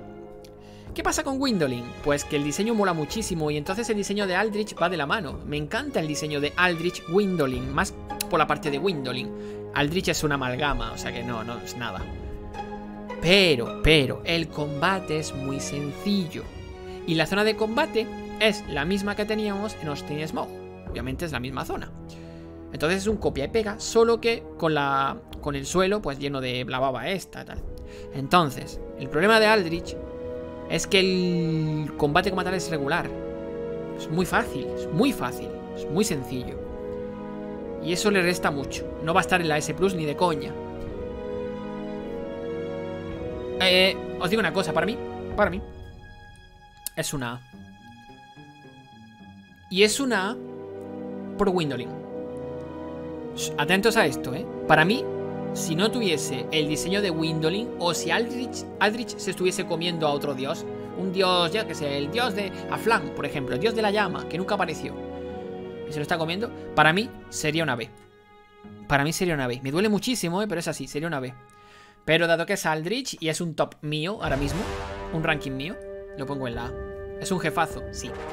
Por el diseño, por la historia, por la zona de combate, aunque no esté del todo bien. Está guay. La banda sonora sobre todo.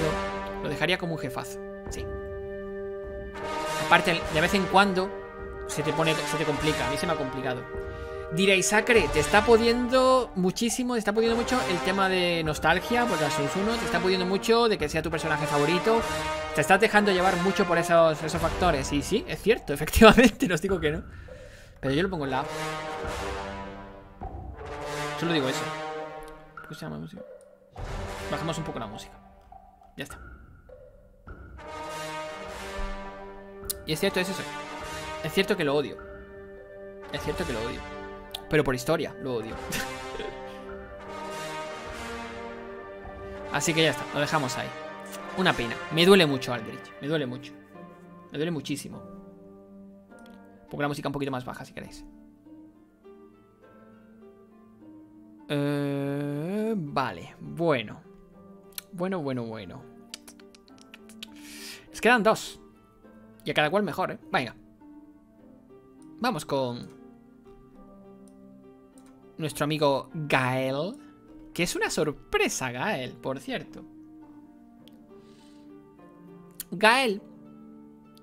Yo no me lo esperaba. Es que ¿quién se esperaba este como jefe? Cuando lo ves en el primer DLC, Padre Gael, en el altar, ya está, se queda ahí. Dices, bueno, un personajillo con una historia medio interesante, ok, con la pintora, muy bien. El tío Gael, como lo llama, ¿vale? De repente te lo encuentras en el segundo DLC de una forma que no es normal, de chetada.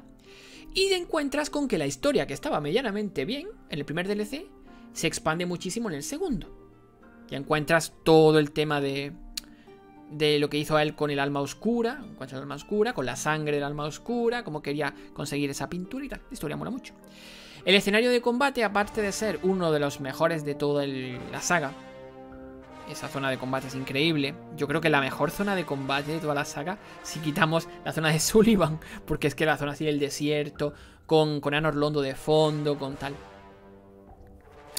Es una auténtica maravilla. La banda sonora también. Y como jefe es complicadísimo. Como jefe es muy difícil. Es uno de los más difíciles de todo el juego.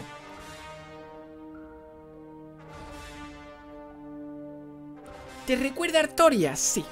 Aparte su cinemática de comienzo es la de Artorias.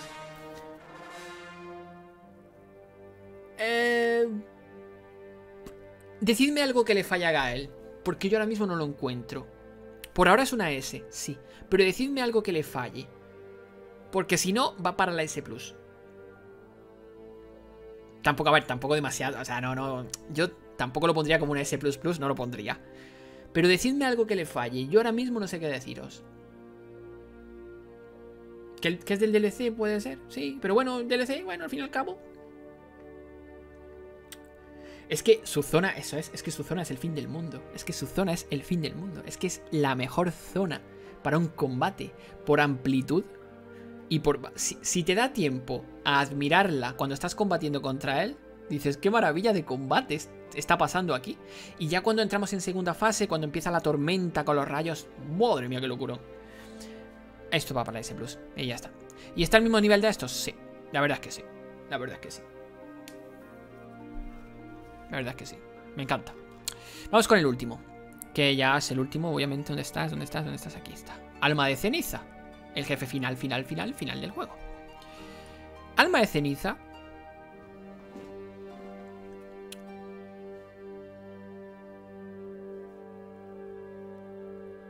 Si no tienes el primer DLC, lo que ocurre es que te pierdes realmente, pues, quién es Gael o de dónde viene Gael. Te pierdes eso. Entonces, te falta información. Es decir, os lo digo ya, ¿eh? Te falta mucha información de Gael. De hecho, te falta todo, casi toda la información importante de Gael. Pero bueno.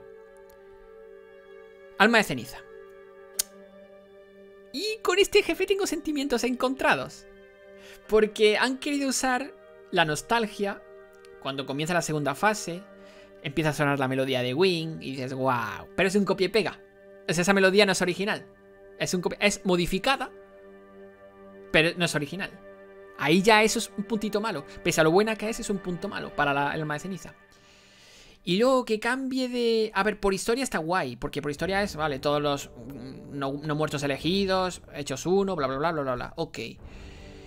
Y cambia mucho el patrón de ataque cuando utiliza, pues, la magia, que cuando utiliza la lanza, que cuando utiliza la espada curva. Cambia mucho el patrón de ataque que tiene. Y es, digamos, intentaron hacer... La idea era buena, la idea era bastante buena. Intentar hacer un combate que tuvieses que cambiar tu estrategia en cada momento cuando él cambiase también. La idea esa es buena. Y la zona de... Pero es que la zona de combate, el horno de la primera llama, que no es un horno realmente. Por historia está guay.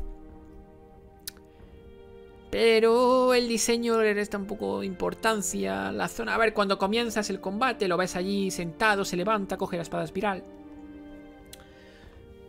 Yo también pienso que una A está bien. Sí, le daría una S. No, es que no llega a la S.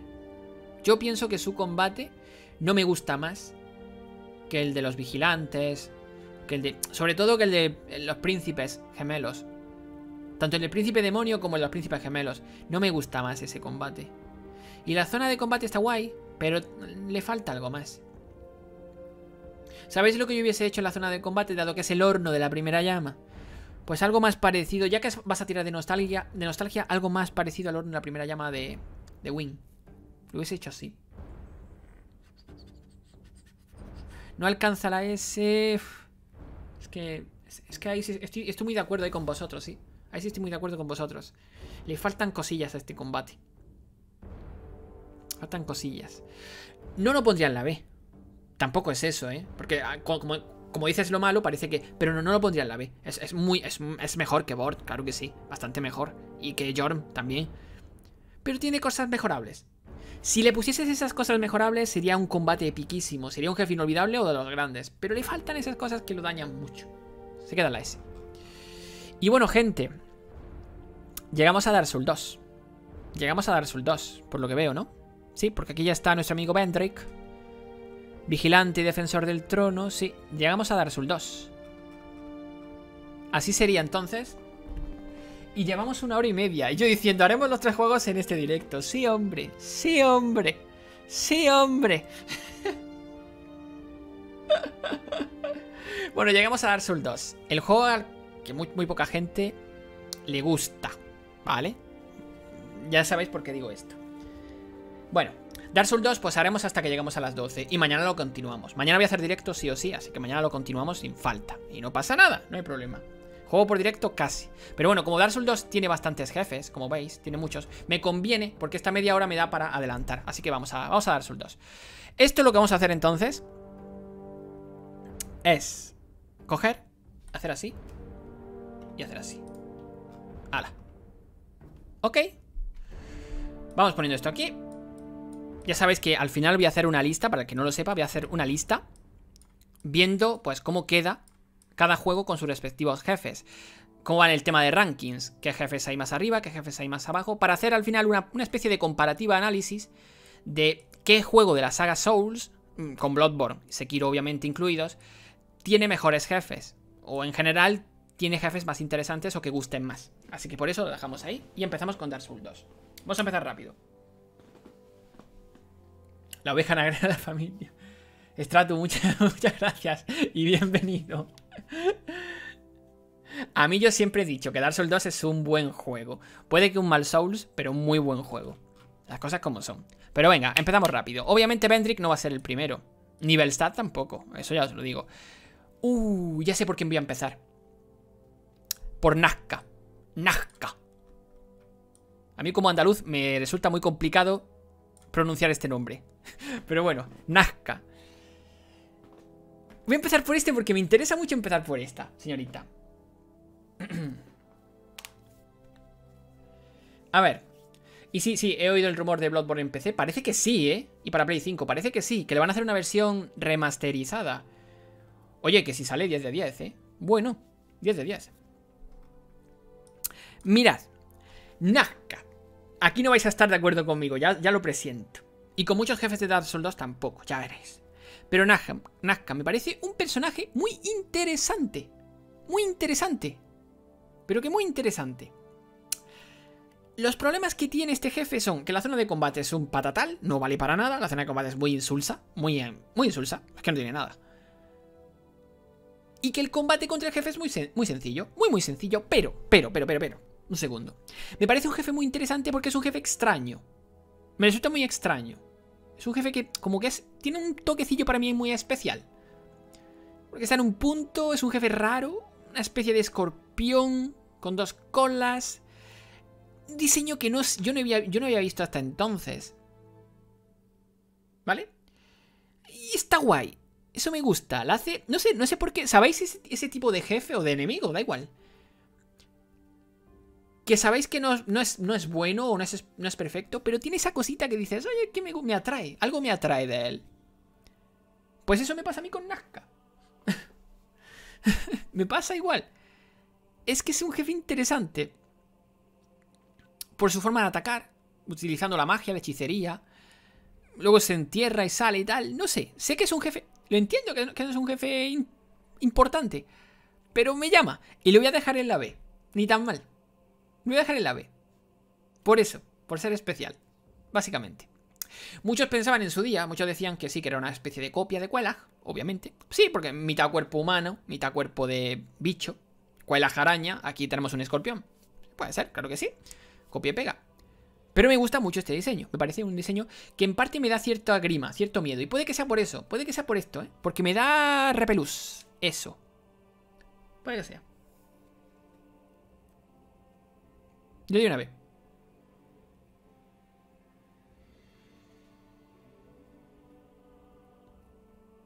Que por cierto, siempre me confundo. Nazca, Miza y Freya, siempre las confundo, ¿eh? Disculpadme si las confundo en este tipo de vídeo. Bueno. Lo dejo en la B. Lo siento si no estáis de acuerdo, pero para mí es un jefe especialillo. Me gusta mucho. Es curioso, lo dejo en la B. Venga, vamos al Leo, que la hecha es Sin. El dragón del DLC, el segundo DLC, el rey hundido. Sin. Sin me parece un jefe increíblemente bueno. La verdad sea dicha, es increíblemente bueno. Por diseño de jefe, un dragón con la pedazo de lanza metida aquí. Por su historia, dragón unido a veneno. También por su combate, un dragón unido a veneno. Es que es el dragón que te envenena cuando te ataca. El inicio del combate mola mucho, cuando te vas acercando y se levanta y lanza el fuego hacia el aire y tal. Es un jefe muy complicado, a mí por lo menos se me hace muy complicado. De hecho, es uno de esos jefes que prefiero invocar a gente o invocar a las invocaciones que puedas invocar para que te ayuden, porque se me hace complicado, ¿eh? Y la historia mola mucho. Es cierto que el segundo DLC, la historia que tiene, bueno, es un poquito regular.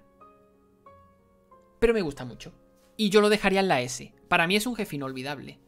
Siempre que me decís Dark Souls 2, siempre pienso en este jefe. O cuando me decís, ¿qué jefes te gustan más de Dark Souls 2? Uno de los primeros en los que pienso es en este. Me encantan. Me encanta Sin. Me encanta Sin. Por eso lo he puesto ahora. Porque también hay mucha gente que lo pondría como un jefazo. Una A. Le daría una A. Pero a mí me gusta. La S. Y aparte... ahí está. Ahí está. Lo acabáis de decir. Lo acabáis de decir. Es la pelea que más me recuerda a una verdadera pelea contra un dragón. ¿Por qué? Porque casi siempre está en el aire. Porque tenemos, seamos sinceros, casi todas las peleas que tenemos con dragones en la saga Souls, casi todas, están siempre en tierra. O la mayor parte del tiempo están en tierra. Siempre. Sea por una cosa o por otra, siempre están en tierra. Hacen un pequeño vuelo, lanzan una llamarada hacia abajo y vuelven a la tierra.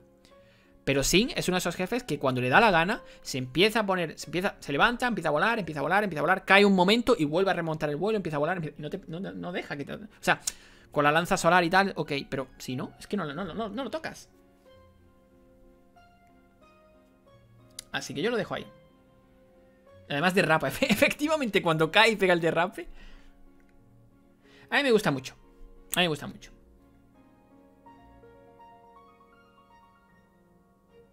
Efectivamente, junto a la historia de Sir George, el que le clavó la lanza, y la historia de los caballeros Draco y tal, me gusta. Lo dejo ahí, no hay más que hablar, lo dejo ahí. A mí me encanta ese jefe, vaya.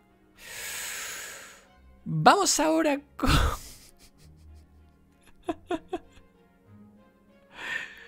A ver, es que estoy viendo cada cosa. Estoy viendo cada cosa. Oh, ya sé quién va a ser ahora.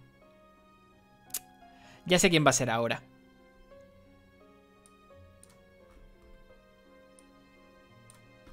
Este debería haberlo dejado para el final, pero no. Quiero que sea ahora. El rey de marfil. El rey de marfil. Mirad lo que hago, gente, mirad. Atentos, atentos. ¡Hala! Ahí lo dejo. No tiene discusión para mí el rey de marfil. No tiene discusión para mí. No tiene discusión. ¿Por qué? Siempre he dicho que Dark Souls 2 es un juego cuyo lore no es tan bueno como el de Dark Souls 1. Miyazaki ahí se puso toda la carne en el asador con el 1 y con el 2 ya se sabe lo que pasó, ¿vale? No es tan bueno. Puede ser bueno, pero no tanto como Dark Souls 1. Pero sin embargo, el Rey de Marfil tiene una auténtica historia digna de Dark Souls 1. O Dark Souls 3, o Bloodborne.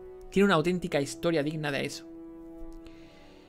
Ya no solo por su historia, sino por lo que envuelve a Alsana. A esa hija de la oscuridad que quiso... Es que la historia de las hijas de la oscuridad mola muchísimo, porque cada una quiso enlazarse a un rey para obviamente subyugarlo. Y en este caso fue al contrario. O sea, llega Alsana, intenta corromper al rey, y es el rey el que descorrompe a Alsana. Es increíble. O sea, a mí eso me encantó. Cuando yo me enteré de esa historia, me encantó.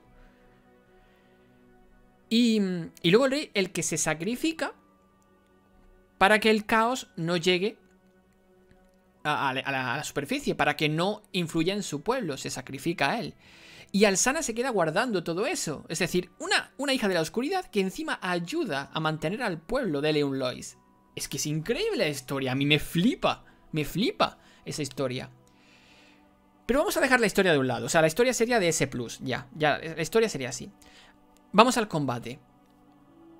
La zona de combate me encanta. Muchos la tildan de un poco sosilla, porque es cierto que es todo fuego, menos la zona y tal, pero a mí me encanta, es imponente. Es el infierno, básicamente, es el infierno. Y luego te salen los caballeros quemados. Que ahí tú puedes ayudar con los caballeros que vas rescatando, o no, te pueden ayudar o no. Y es un combate interesante, es muy interesante. Que vayan cerrando las puertas, los portales. Y el combate varía mucho en función de si has reclutado caballeros para que te ayuden. Y así pues el combate contra él ya es un poquito más sencillo o no. Y se te vuelve un auténtico infierno de verdad el combate.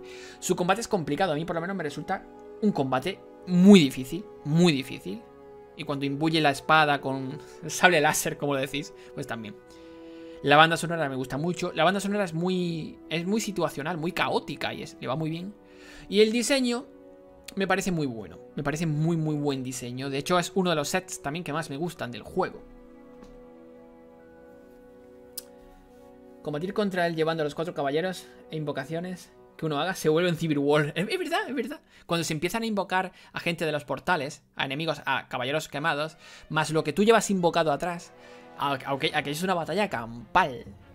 Creo que es el único combate que se vuelve totalmente una batalla campal entre aliados y enemigos, ¿eh? Yo no veo nada malo. Y creo, es que este es un jefe que lo tenía claro. Por eso lo he puesto ahora, porque yo personalmente lo tenía súper claro que iba a ser una S. Y es que y sobre todo por la historia. Y luego la presentación que tiene el propio Rey de Marfil. Es decir, cuando ya hemos cerrado los portales y tal, y sale la puerta esta, la puerta de fuego, la que tiene detrás, es decir, lo que estáis viendo aquí, la puerta trasera, con ese parece que ojo de Sauron, o más o menos se parece, ahí, y sale él, ahí súper en plan Fiker. Dios, me encanta, es que me encanta este jefe, me encanta, la verdad. O sea, lo pongo una S+, sin duda, sin duda. ¿A quién también pondría como S+?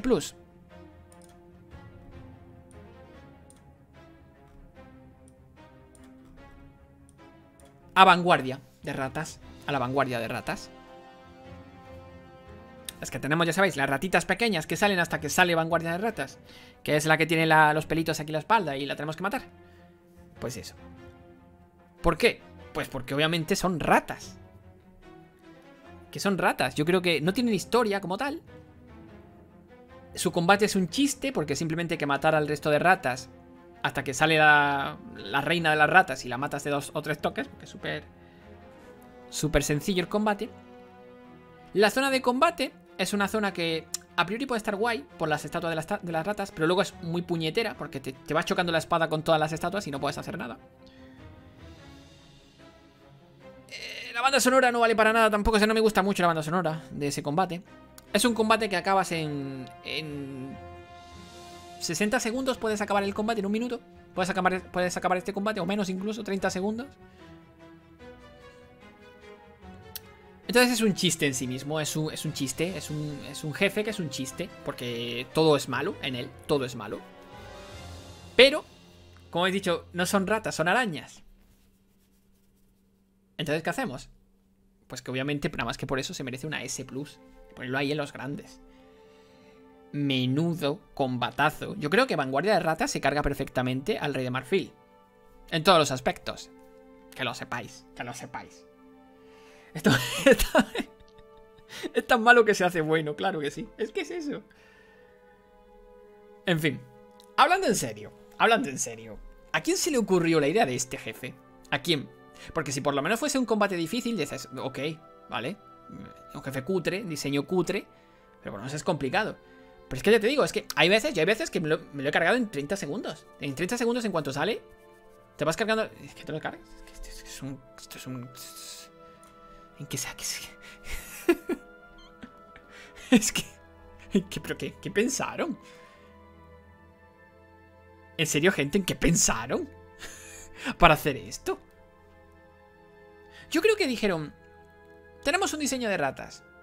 Y aquí en esta zona de en medio, en esta sala aquí en medio de todo, vamos a ponerlo así. Verás tú un partimiento de culo que cuando vea la gente. Esto aquí, como jefe. Esto, ya está.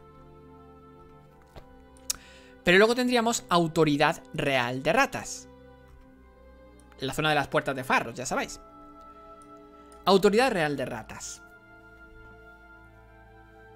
Hay muchas ratas aquí. Exceso de ratas. Lo mismo que en Resident Evil había barcos, aquí hay ratas. Y autoridad real de ratas. Una cosa a su favor, ojo, vamos a hablar claro. Una cosa a su favor. Y es que cuando entras en la zona de combate y la ves que está en la zona alta y se levanta y tal, a mí me gusta mucho eso, me gusta bastante. La carta de presentación, como yo le suelo decir, me gusta bastante. Me gusta mucho. Pero luego el jefe es un cachondo. El Sif Yonki. Hostia, no lo podía haber definido mejor. El Sif Yonki. Totalmente. El Sif Yonki. Mejor definición jamás hecha. Es eso. Uf, es eso. El combate es complicado al principio, porque tiene las ratitas pequeñas y la grandullona que te da bastante por culero. Pero bueno, en general el combate es sencillo. Es muy sencillo. ¿Yo qué le daría? Obviamente no a este nivel, pero sí a este. No merece la pena, porque lo único bueno que tiene es eso, es el comienzo, como tal. Ver la ratita ahí en grande, se levanta, baja rápidamente, y la tensión que te genera los primeros 10 segundos de combate, de que viene la chiquitita por aquí, la grande por allí, pero luego el combate es súper sencillo. Más este que el caballero de humo. Ostras, pues es mucho decir eso, mucho decir eso, que el caballero de humo, ojito con el caballero de humo. Autoridad es un buen jefe, a mí me costó muchos intentos. Luego el combate no... Es como si... Ya os digo, los primeros 10 segundos son... ¿Sabéis a quién se parece? Este combate se parece muchísimo, me recuerda muchísimo al del demonio Aries, de Dark Souls 1. Demonio con los dos perros. Porque precisamente... Los 10 primeros segundos son cruciales, son vitales. Si consigues matar a los perros rápidamente o posicionarte bien, el combate luego es súper sencillo, es muy sencillo. Pero los 10 primeros segundos son vitales y se te puede complicar mucho la existencia. Ahí está la casa. Entonces, yo le voy a dar una D porque es mejor, mucho mejor que Vanguardia, muchísimo mejor. Pero es un jefe cutre, es un jefe cutrísimo, es un jefe que vamos. El diseño, una rata gigante, no sé.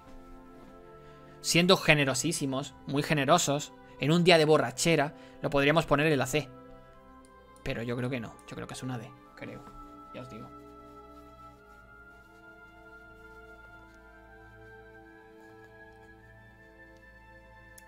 Y esto pasa, a ver, esto pasa mucho, que os estoy leyendo a varios,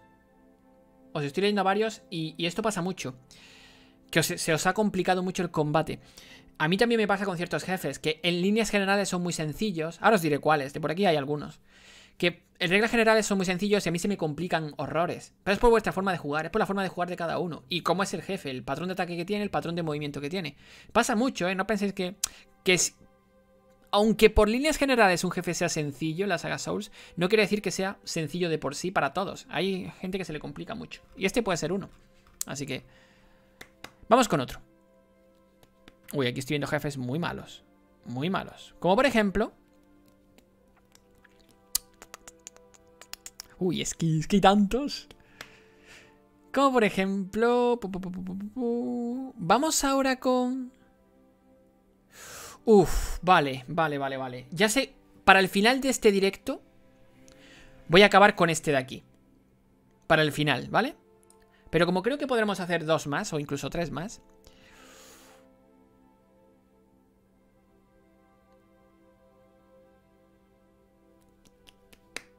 Es que hay tantos, madre mía. Ah, voy a hacer dos por uno. Voy a hacer un 2 por 1. Ahora veréis. Demonio de la fundición mágico, demonio de la fundición rojo. 2 por 1. En todos los juegos hay un tipo de este estilo de jefe, ¿eh? 2 por 1, venga. Mi forma agresiva. Ese es el problema, que al principio tienes que ser un poquito pasivo hasta que se posiciona todo y luego a por él. Vamos a hacer estos, venga, que son 2 por 1.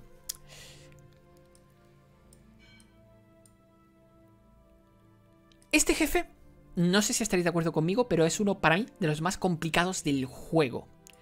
Ya no solo por lo que cuesta llegar hasta él, que es que cuesta horrores llegar hasta él. Cuesta lo más grande. Es el camino más puñetero de todo Dark Souls 2. Sino porque luego su combate es complicado. Muy complicado. Muy complicado. Tiene muy buenas resistencias y pega fuerte. Este, por otro lado, llegar hasta él no es tan complicado. No es nada difícil. Encima te puede ayudar Lucatiel, pero también es difícil. El combate es difícil. Es bastante difícil. El diseño me gusta bastante. El diseño me gusta mucho. Impone bastante. Solo que la zona de combate en ambos casos es regular. En este un poquito mejor. En el demonio de la fundición normal. Pero la zona de combate no. Y la banda sonora tampoco. Entonces. El camino. Es que es eso, el camino es yo creo que la dificultad radica en el camino. Hacia la zona, hacia el azul. Es muchísimo más difícil. Por eso el jefe se hace. Es una dificultad que tiene el jefe añadida. Porque cuando te mata el jefe tienes que volver a repetir toda la zona. Y se te hace complicado y dices, Dios, qué jefe más difícil. No. Lo difícil realmente es el camino. Y por eso se te hace más difícil el jefe aún. Entonces, yo realmente, por todo esto, lo pondría. Pondría a ambos como jefazos. Pondría a ambos. A ambos. Le falla el escenario, le falla la banda sonora, pero el resto me gusta bastante. Este lo pondría un poquito por encima. Por el camino añadido. Lo pondría un poquito por encima. Pero muy poquito. Muy poquito. Muy poquito, sí. Lo dejaría ahí. Lo dejaría ahí. Y estamos contando con el camino, no como el jefe. Ahí está la cosa. Entonces, lo dejaría como jefazos. Sí. Como jefazos. O como ni tan mal. No, pero sí, son mejores que esta. Bueno, aunque esta no cuenta, ya sabéis que para vosotros no va a contar. Para mí sí. Pero lo dejaría como jefazos. Son difíciles. Son difíciles. Son difíciles, muy difíciles. Ok. Vale, perfecto. B y A, C y B. Sí, es que lo tenéis ahí. O puede que este lo podríamos poner ni tan mal. Y ahí quedaría un poquito mejor. Sí. Sí. Está guay. Así está guay. También.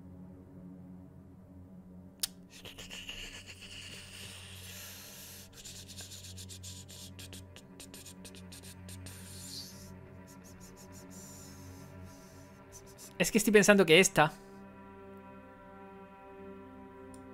dejarla así, ni tan mal y jefazo. Yo creo que sí. Así quedaría mejor. Me gusta más así.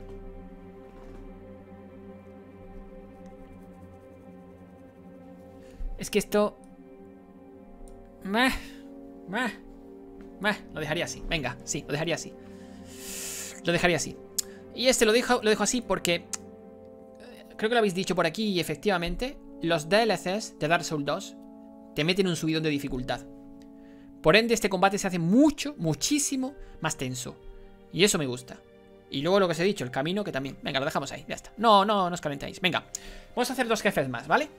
2 jefes más y ya está. Y el último es este. El segundo jefe es este. Vamos a ver, ¿quién cogemos ahora? ¿A quién cogemos ahora? Raimi lo vamos a dejar para el siguiente directo. Perseguidor puede que también. Congregación. Uy, uno que me gusta. Uno que quiero saber vuestra opinión. El viejo rey de hierro. Este quiero saber vuestra opinión, más que la mía. La vuestra. Porque es un jefe que yo he visto en comentarios. Siempre que he subido su lore, siempre que he subido algún vídeo suyo, al canal, siempre he visto mucha disparidad de comentarios. Hay gente que le encanta, lo ama. Hay gente que no le gusta nada, dice que menudo diseño más cutre, que menudo sobre todo combate más cutre, que el jefe debería haber sido 1000 veces mejor, que el jefe tal. Sin embargo, los que lo defienden dicen que el diseño está muy bien, que impone muchísimo la zona de lava, el castillo, el torreón de hierro hundiéndose en la lava y mola mucho. Entonces así está el problema. Y yo ahí es donde yo... Ahora os diré mi opinión, ¿vale? Os diré mi opinión. Pero veo que hay mucha disparidad en comentarios con este enemigo, con este jefe. Es muy raro. Ahí me estáis diciendo un jefazo, una A, una D, una C, una C, una C, una D, una C, una D, una A, una B. O sea que estamos entre la A y la D. Vale, ni es un jefazo increíble, ni es una basura. Está ahí. Sobre todo una C. Estáis dándole casi por mayoría. Combate es una mierda. El diseño y el lore está guapo. El escenario está bien. Pero para... Sí, el combate al final sí. La dificultad... Es la lava. Sí, la dificultad reside en que te tire a la lava. Este combate. Reside en que te tire. Si no te tira, no te gana.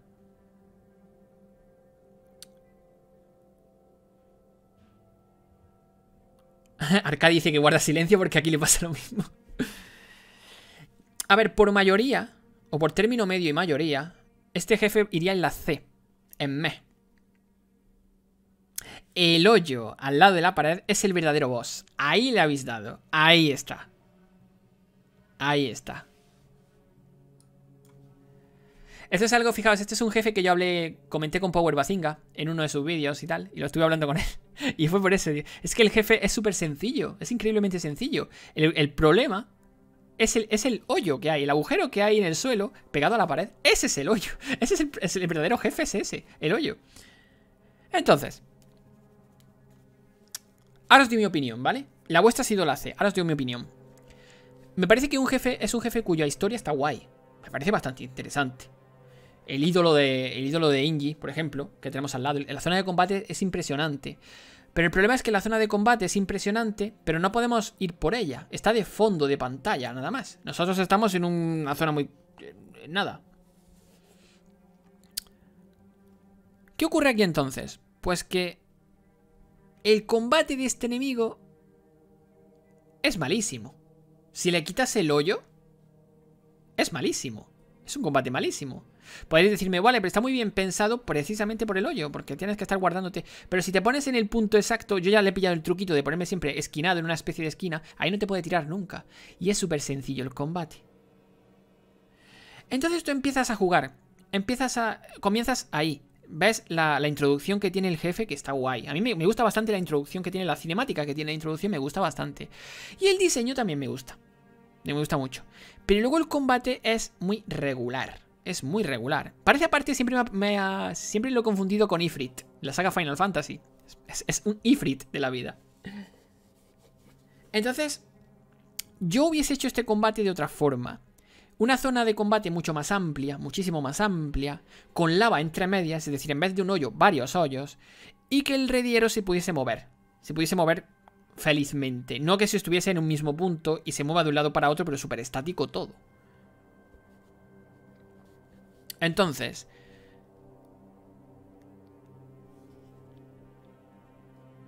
creo que coincido con vosotros en una C.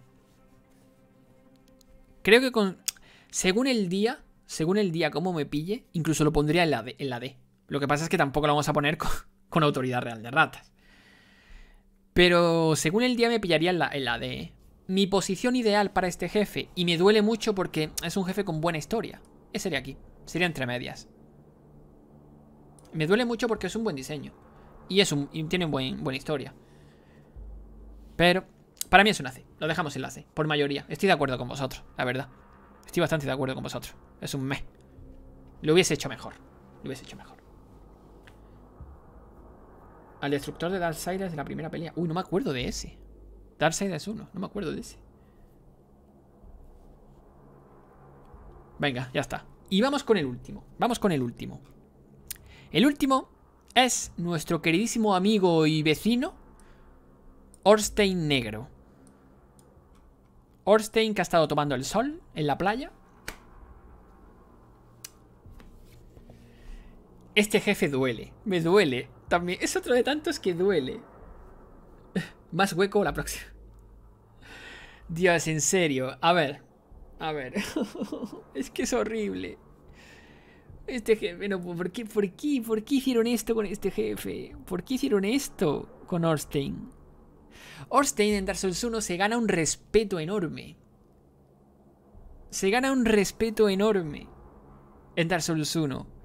Es un jefe con carisma, es un jefe complicadísimo, aparte de porque le acompaña Smoke, pero es un jefe increíblemente bueno en Dark Souls 1 y cuya historia es muy buena. Llegamos a Dark Souls 2 y la historia que tiene también sigue siendo algo... Bueno, es que tampoco es tan buena. Por el tema de que acompaña a Guinevere, a Flan, se queda ahí como para protegerla, para crear la nueva Norlondo. Bueno, ok. Pero es que este jefe es una parodia de lo que fue en su día Austin War. Sí, la música está bien porque te recuerda. Y la verdad es que la zona... A ver, la catedral azul y tal, eso mola mucho. Está muy guay también la zona de combate. Está bien, está guay. Pero es que no, es que es un jefe que no deberían haber hecho así. No deberían... Es que... ¿Por qué? La primera vez que combates contra él, cuando lo ves, te cagas encima. Dices, Dios, lo que se viene. Lo que me viene encima con este. Y encima, con oscuridad, dices, esto se ha vuelto mucho más poderoso, ¿no? Pero es un cacho. Es uno de los jefes más fáciles de todo el juego. Más fáciles de todo el juego. Y no le hace justicia a lo que fue. ¿Qué es un fanservice? Ok, pero hazlo bien. Hazlo bien. Es que la historia te cuenta de que Ornstein ha perdido poder, entonces es normal que sea más débil. Pero si es que no le hace ningún favor como personaje, no le hace ningún favor. From no le ha hecho ningún favor a este personaje. Porque le ensucia una imagen de un personaje tan bueno como era en el 1. A mí me duele esos horrores. Entonces vais a ver un gran desfase. Vais a ver un gran desfase entre la posición que merecen Ornstein y Smoke de Dark Souls 1 y este Ornstein, para mí. Pero se ha quedado en un meh y por el legado que tiene. Si no lo pondría en un no merece la pena, ¿eh? Yo realmente pienso que para hacer esto que han hecho no merecía la pena que lo hubiesen puesto. No merece la pena que lo pongan. Quítamelo. Yo la verdad pensaría eso.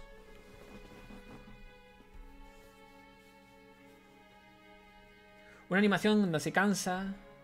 Ostras, pues sí, también podría estar guay. En la esquina del mapa. Mal homenaje.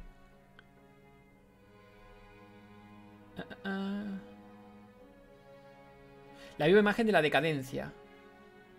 Si querían hacer eso, lo lograron bastante bien. Pero es que es un personaje demasiado importante. No se puede conseguir ni la armadura, eso es otra cosa. Yo sí... A ver, yo... sí lo hubiese metido. Sí, me hubiese gustado. Incluso con el mismo diseño, ¿eh? El diseño está bien. Pero no lo hubiese metido con este set de ataque. Con este... Con su vitalidad. No lo hubiese metido así. Lo hubiese metido... por así decirlo, con mucho... o, por ejemplo, sí dejándole la vida así, pero con mucho más daño. O mucho más rápido. O un set de movimiento totalmente desconocido. Que tuviese algún movimiento de los primeros, para que te recuerde. Ya que es un fanservice, pues venga, un movimiento como el que se lanza con... y da el culetazo de oscuridad. Vale, dejamos ese movimiento. Pero el resto lo hubiese hecho totalmente diferente. Muy complicado. Un combate muy complicado. Y aparte es un jefe opcional. O sea, es que tenía todas las papeletas para ser un combate muy difícil, siendo opcional. Algo así, algo al estilo, para que os hagáis una idea de lo que tengo yo en mente, de el campeón Gundyr en Dark Souls 3, que es un jefe opcional, realmente, pero muy complicado, muy difícil, muy frenético. Pues eso hubiese hecho yo con Ornstein. Eso es lo que yo hubiese hecho. Hicieron lo que Toriyami contra Super. Por ahí anda la cosa, sí, por ahí anda la cosa. Ay. El caso es eso. Que yo lo dejaría en un... Yo, ahora mismo, con el corazón en la mano, lo dejo en la D. Madre mía, comparar a Ornstein Con autoridad real de ratas. Madre mía. Pero es que es así. Es que es así. Sí, lo mismo lo podría subir un poquito. Lo podría poner aquí entre medias. Lo podría poner aquí. Sí, pero bueno. Ahí queda. Fijaos lo que... a lo que ha llegado Orstein. A compararse con una rata. A compararse con el Sif Yonki. Sif Yonki y Orstein. Ya está.